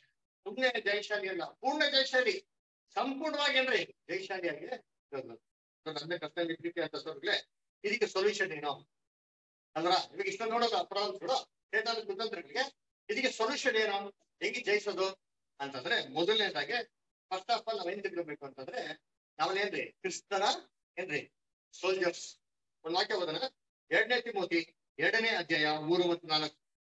2ನೇ ತಿಮೋತಿ 2ನೇ ಅಧ್ಯಾಯ 3 ಮತ್ತು 4. ಕ್ರಿಸ್ತ ಯೇಸುವಿನ ಒಳ್ಳೆಯ ಸೈನಿಕನಂತೆ ನನ್ನೊಂದಿಗೆ ಶ್ರಮೆಯನ್ನು ಅನುಭವಿಸು. ಯುದ್ಧಕ್ಕೆ ಹೋಗುವ ಸೈನಿಕನು ಲೋಕ ವ್ಯವಹಾರದಲ್ಲಿ ಸಿಕ್ಕಿಕೊಳ್ಳದೆ ತನ್ನನ್ನು ಸೈನ್ಯದಲ್ಲಿ ಸೇರಿಸಿಕೊಂಡವನನ್ನು ಮೆಚ್ಚಿಸುವುದಕ್ಕೆ ಪ್ರಯಾಸ ಪಡುತ್ತಿರುವವನಲ್ಲವೇ?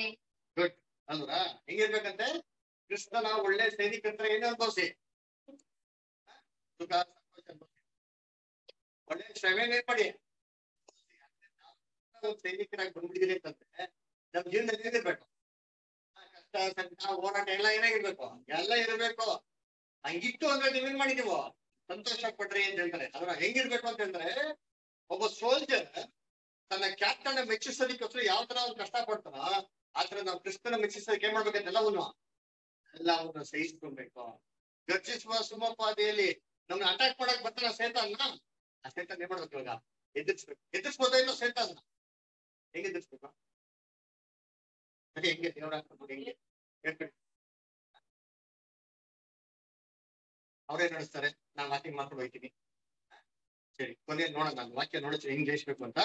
ಅದರ ಎರಡನೇದು ಏನಪ್ಪಾ ಅಂದ್ರೆ ಪಕ್ಕಾ ಡೆಡಿಕೇಶನ್ ಇರಬೇಕು. ರೋಮನ್ಸ್ 12:1, ರೋಮಾಪುರದಲ್ಲಿ 12:1. ಆದುದರಿಂದ ಸಹೋದರರೇ, ದೇವರ ಕನಿಕರವನ್ನು ನಿಮ್ಮ ನೆನಪಿಗೆ ತಂದು ನಿಮ್ಮನ್ನು ಬೇಡಿಕೊಳ್ಳುವುದೇನೆಂದರೆ, ನೀವು ನಿಮ್ಮ ದೇಹಗಳನ್ನು ದೇವರಿಗೆ ಮೀಸಲಾಗಿಯೂ ಮೆಚ್ಚುಗೆಯಾಗಿಯೂ ಇರುವ ಸಜೀವ ಯಜ್ಞವಾಗಿ ಅರ್ಪಿಸಿರಿ. ಇದೇ ನಿಮ್ಮ ವಿವೇಕಪೂರ್ವಕವಾದ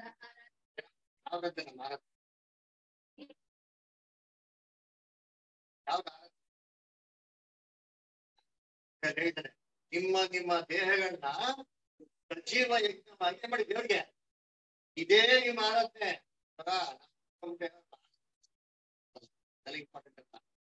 ಸೆಕೆಂಡ್ರಿ, ಪ್ರೈಮರಿ ಏನು, ನಾವು ನಮ್ ದೇವ್ರಿಗೆ ಎಷ್ಟು ಮಾತ್ರಕ್ಕೆ ಒಪ್ಪಿಸ್ಕೊಡ್ತಾ ಇದ್ದೀವಿ.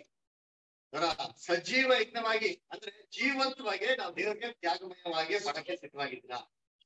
ಕ್ರಿಸ್ತನ್ಗೋಸ್ಕರ ರಿಸ್ಕ್ ತೊಗೊಳಕ್ಕೆ ಸಿದ್ಧವಾಗಿದ್ದೀರಾ. ಎಷ್ಟು ಖುಷಿ ಯಾವ ಶಿಷ್ಯನಾಗ್ತಾರೆ ಏನ್ ಮಾಡಿ ಫಸ್ಟ್ ಅಂತಾರೆ, ಇದು ಮಾಡಕ್ ಫಸ್ಟ್ ಇದೆಯಾ, ತನ್ನನ್ನು ತಾನೇ ನಿರಾಕರಿಸ್ಬೇಕು.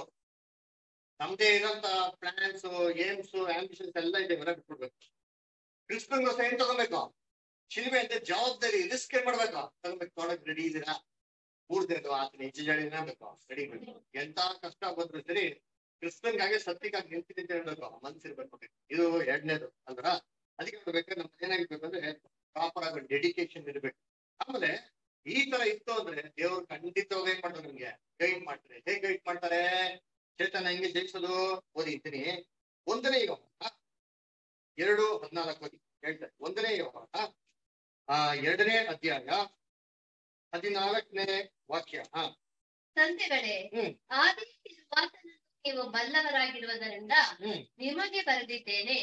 ಯವನಸ್ಥರೇ, ನೀವು ಶಕ್ತರಾಗಿರುವುದರಿಂದಲೂ ದೇವರ ವಾಕ್ಯವು ನಿಮ್ಮಲ್ಲಿ ನೆಲೆಗೊಂಡಿರುವುದರಿಂದಲೂ ನೀವು ಕೆಡುಕನನ್ನು ಜಯಿಸಿರುವುದರಿಂದಲೂ ನಿಮಗೆ ಬರೆದಿದ್ದೇನೆ. ನೀವು ಕೆಡುಕನ್ ಏನ್ ಮಾಡಿದಿರಂತೆ, ಸರಿ, ಕೆಡುಕನ್ ಹೆಂಗ್ ಜಯಿಸಿದಿರಂತೆ, ಚೆನ್ನಾಗಿದ್ರ ವಾಕ್ಯ ಹೆಂಗ್ ಜಯಿಸಿದ ದೇವ್ರ ವಾಕ್ಯ.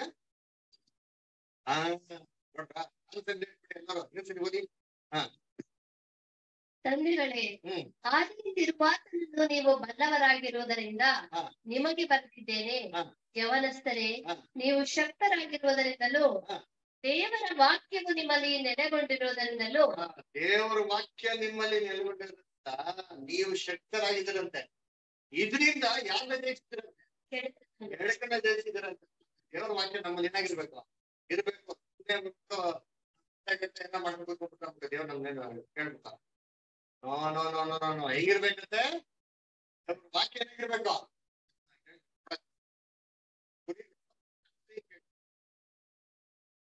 ಸ್ವರ ಇದು ನೋಡಿ, ಕ್ರಿಸ್ತನ ಒಂದು ಸ್ವರ, ಸತ್ಯದ ಸ್ವರ ಏನಾಗಿರ್ಬೇಕು, ಹೇಳೋದಕ್ಕೆ ಯಾವಾಗ ಸಿದ್ಧವಾಗಿ ಇದ್ರೇನೆ ಯಾವ್ದು ಜಯಿಸೋದಿಕ್ ಸಾಧ್ಯ. ಅವ್ರ ಹತ್ರ ದೇವ್ರು ಹೇಗೆ ಹೇಳ್ತಾರೆ, ಏಷಯ 30:21. ಏಷಯ 30ನೇ ಅಧ್ಯಾಯ 21ನೇ ವಾಕ್ಯ.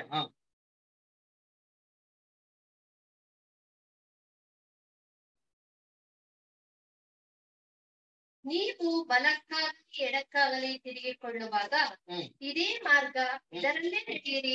ನಿಮ್ಮ ಹಿಂದೆ ಆಡುವ ಮಾತು ನಿಮ್ಮ ಕಿವಿಗೆ ಬೀಳುವುದು. ನೀವೇನ್ ನಡೀತಾ ಇರ್ಬೇಕಂದ್ರೆ ನೀವ್ ಯಾವ ಮಾರ್ಗದ ನೋಡ್ಬೇಕು ಅಂತ ಹಿಂದೆ ಇದ್ರೆ ಏನಾಗ್ತಾರೆ ಅಂತ ಒಂದು ಧ್ವನಿ ಹೇಳ್ತಾರೆ. ಯಾವ್ದು ಹೇಳ್ತಾರಂತೆ, ಇದೇ ಮಾರ್ಗ ನಡೀರಿ ಅಂತ. ನಿಮ್ಗೆ ಯಾವ ತರ ಕೇಳ್ತಿದ್ಯಾ, ನೀವು ನಡೀತಾ ಇರ್ಬೇಕಾರ ಯಾವ ಮಾರ್ಗದಲ್ಲಿ ನಡಿಬೇಕು ಅಂತ ಕೇಳ್ಬೇಕಾರೆ ದೇವ್ರು ಇದೇ ತರ ನಿಮ್ಗೇನು ಧ್ವನಿ ಕೊಟ್ಟು ಹೇಳಿದಿರಾ ಈ ಮಾರ್ಗದಲ್ಲಿ ನಡೆಯಿದ್ರ? ಯಾವ ಧ್ವನಿ ಇದು? ಎಲ್ಲ ಇಟ್ಕೊಂಡ್ಬಿಟ್ರೆ ದೇವ್ರ ಹತ್ರ ಹಿಂಗೇ ಮಾತಾಡ್ಬಿಡ್ತಾರೆ ಬರಲ್ಲ. ವಾಕ್ಯ ಏನ್ ಹೇಳ್ತಾರಲ್ಲಿ, ನಿಮ್ಗೆ ಹಿಂದೆ ಏನಾಗ್ತದಂತೆ ಒಂದು ಸೌಂಡ್ ಕೇಳ್ಸಂತೆ. ನಾವು ಟಿವಿ ಕೊಡ್ಬೇಕು, ಯಾವ ಫೋನ್ ಬಂದಿಲ್ವಲ್ಲ, ಬರೀ ಟಿವಿ ಸೌಂಡ್ ಬರ್ತಾರೆ ಅಲ್ವಲ್ಲ. ಮೊಬೈಲ್ ನೋಡ್ಬೇಕಾದ್ರೆ ಅದು ಇದೆಲ್ಲ ಬರೀ ಸೌಂಡ್ಗಳು ಯಾವ್ದು ಬರ್ತದೆ, ಈ ತರ ಸೌಂಡ್ಗಳು ಯಾವತ್ತು ಏನಾಗಲ್ಲ. ಈಗ ಯಾವ ಸೌಂಡ್ ಗೊತ್ತಾಯ್ತು, ನಮ್ ಹಿಂದೆ ಏನಂತ ಸೌಂಡ್ ಅಂದ್ರೆ ಪಾಸ್ಟ್ ಎಕ್ಸ್ಪೀರಿಯನ್ಸ್, ಅನೇಕ ಅನುಭವಗಳಿದೆ. ಪಾಠ ಕಲ್ತಿರ್ತೀವಿ ಗೊತ್ತಾ, ಆ ಪಾಠ ಅದೇ ತರ ಅನುಭವ ಇನ್ನೊಂದ್ ಸತಿ ಬರ್ಬೇಕಾದ್ರೆ ನಮ್ಗೇನ್ ಹೇಳ್ಬೇಕು, ಪಾಪ ಇದೇ ಮಿಸ್ಟೇಕ್ ಏನ್ ಮಾಡಿದ್ಯಾ, ಇವಾಗ ಅದೇ ತರ ಬರ್ತಾ ಇದೆ ಶೋಧನೆ, ಇನ್ನೊಂದ್ಸತಿ ಏನ್ ಮಾಡ್ದ ನೀನು. ಸಿಂಪ್ಸನ್ ಏನ್ ಮಾಡ್ದ ಸಿಂಪ್ಸನ್ ಏನಾಯ್ತು, ಬೈಬಲ್ ಕೇಳಿದೆ ನೀವು ಕಾಲೇಜ್ ಹೇಳಿ ಅಲ್ಲ, ಅವ್ನಿಗೇನಾಯ್ತು ಕೊನೆಗೆ ಕೇಳಿದ ಓಕೆ ಎಲ್ಲ ಸರಿ, ಅವ್ನಿಗೇನಾಯ್ತು ಏನಾಯ್ತು ಅಲ್ವಾ. ಸ್ತ್ರೀ ಏನ್ ಮಾಡುತ್ತ, ಆ ಸ್ತ್ರೀ ಕೂದಲೇ ಮಾಡ್ಬಿಟ್ಲು. ದೇವ್ರ ಬಲ ಏನೈತಲ್ಲ ಬಿಟ್ಟೋಯ್ತು. ಬಲಿಗೆ ಏನ್ ಕೇಳ್ಕೊಂಡ್ಬಿಟ್ಟ ಅಂತಂದ್ರೆ ನನ್ ಕಣ್ಣೆ ಏನ್ ಮಾಡ್ಬಿಟ್ಟ. ಆದ್ರೆ ಬಲ ದೇವ್ರು ಕೊಟ್ರು ವಾಪಸ್ಸು ಕೊಟ್ರ ಇಲ್ಲ ದೇವ್ರು. ಯಾವಾಗ ಕೊಟ್ರು ಹೆಂಗ್ ಕೊಟ್ರು? ಕರೆಕ್ಟ್ ಆಗಿ ಮಾನಸ ಅಂತ ಒಂದು ಸಿನ್ಸಿಯರ್ ಆಗಿ ದೇವ್ರ ಕಡೆ ತಿರ್ಗ್ಬೇಕಾದ್ರೆ ದೇವ್ರಿಗೆ ಏನ್ ಮಾಡಿದ್ರು? ಬಲ ಕೊಟ್ರು. ತಿರ್ಗಾ ಮಿಸ್ಟೇಕ್ ಏನ್ ಮಾಡ್ಲಿಲ್ಲ. Past experience. ಓಹೋ ಒಂದ್ಸತಿ ಮಿಸ್ಟೇಕ್ ಮಾಡ್ಬಿಟ್ಟಪ್ಪ, ಇನ್ನೊಂದ್ಸತಿ ಏನ್ ಮಾಡ್ಬಿಟ್ಟ ನನ್ ತಲೆನ ಯಾರಿಗೂ ಕೊಡ್ಬಾರ್ದು. ಕೊಟ್ರೆ ಯಾರು ಕೊಡ್ಬೇಕು? ದೇವ್ರಿಗೆ ಕೊಡ್ಬೇಕು. ಅದ ತಲೆ ಯಾರು ಕೊಟ್ಟ ನೋಡ್ರಿ.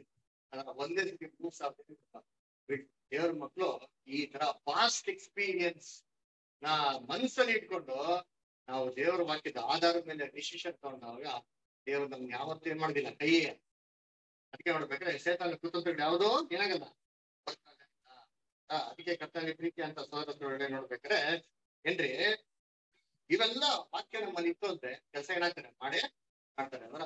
ಇಷ್ಟೆಲ್ಲಾ ವಾಕ್ಯ ಓದ್ರಿ, ಇಷ್ಟೆಲ್ಲಾ ವಾಕ್ಯ ತಿಳ್ಕೊಂಡು ಕೂಡ ನಮ್ಮಲ್ಲಿ ಏನೂ ಬದಲಾವಣಿಕೆ ಇಲ್ಲ ಅಂದ್ರೆ ಏನ್ ಪ್ರಾಬ್ಲಮ್? ಏನ್ ಪ್ರಾಬ್ಲಮ್ ಅಂತ ಅರ್ಥ? ಎಕ್ಸಾಂಪಲ್ ಕೊಡ್ತೀನಿ ಕೇಳ್ರಪ್ಪ. ಅದರ ಇವಾಗ ನೆಲ ಇದೆ, ನೆಲ ನೀವೆಲ್ಲ ಏನ್ ಮಾಡಿದ್ರು ಬೀಜ ಹಾಕಿದ್ದೀರ. ಅದರ ಒಳ್ಳೆ ಮಳೆ ಬಂದಿದೆ, ಗೊಬ್ಬರ ಹಾಕಿದ್ರ, ಎಲ್ಲ ಹಾಕಿದ್ರೆ ಎಲ್ಲ ಚೆನ್ನಾಗಿದೆ. ಆದ್ರೆ ಏನಾಗಿದೆ ಗಿಡ ಚೆನ್ನಾಗಿ ಬೆಳೆದಿಲ್ಲ, ಫಲಗಳು ಬಂದಿಲ್ಲ. ಇವಾಗ ಯಾಕೆ ಪ್ರಾಬ್ಲಮ್? ಗೊಬ್ಬರ ಪ್ರಾಬ್ಲಮ್ಮ, ಮಳೆ ಪ್ರಾಬ್ಲಮ್ಮ, ಮತ್ತೆ ಬೀಜ ಪ್ರಾಬ್ಲಮ್ಮ ಅಥವಾ ಏನ್?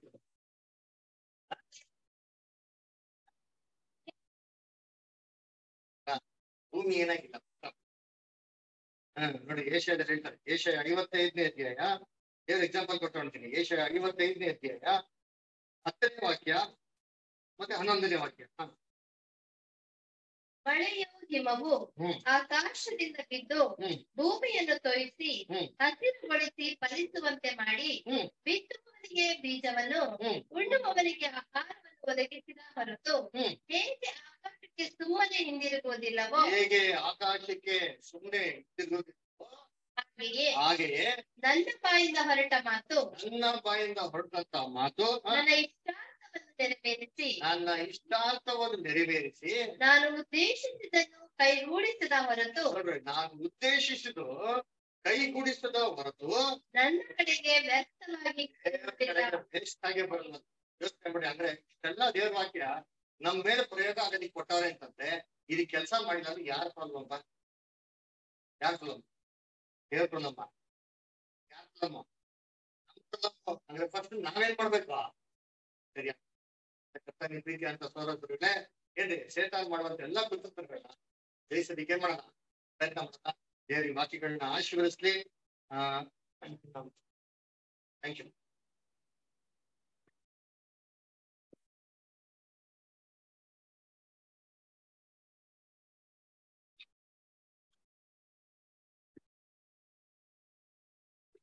ಪ್ರೀತಿಯ ಸಹೋದರ ಸಹೋದರಿಯರೇ,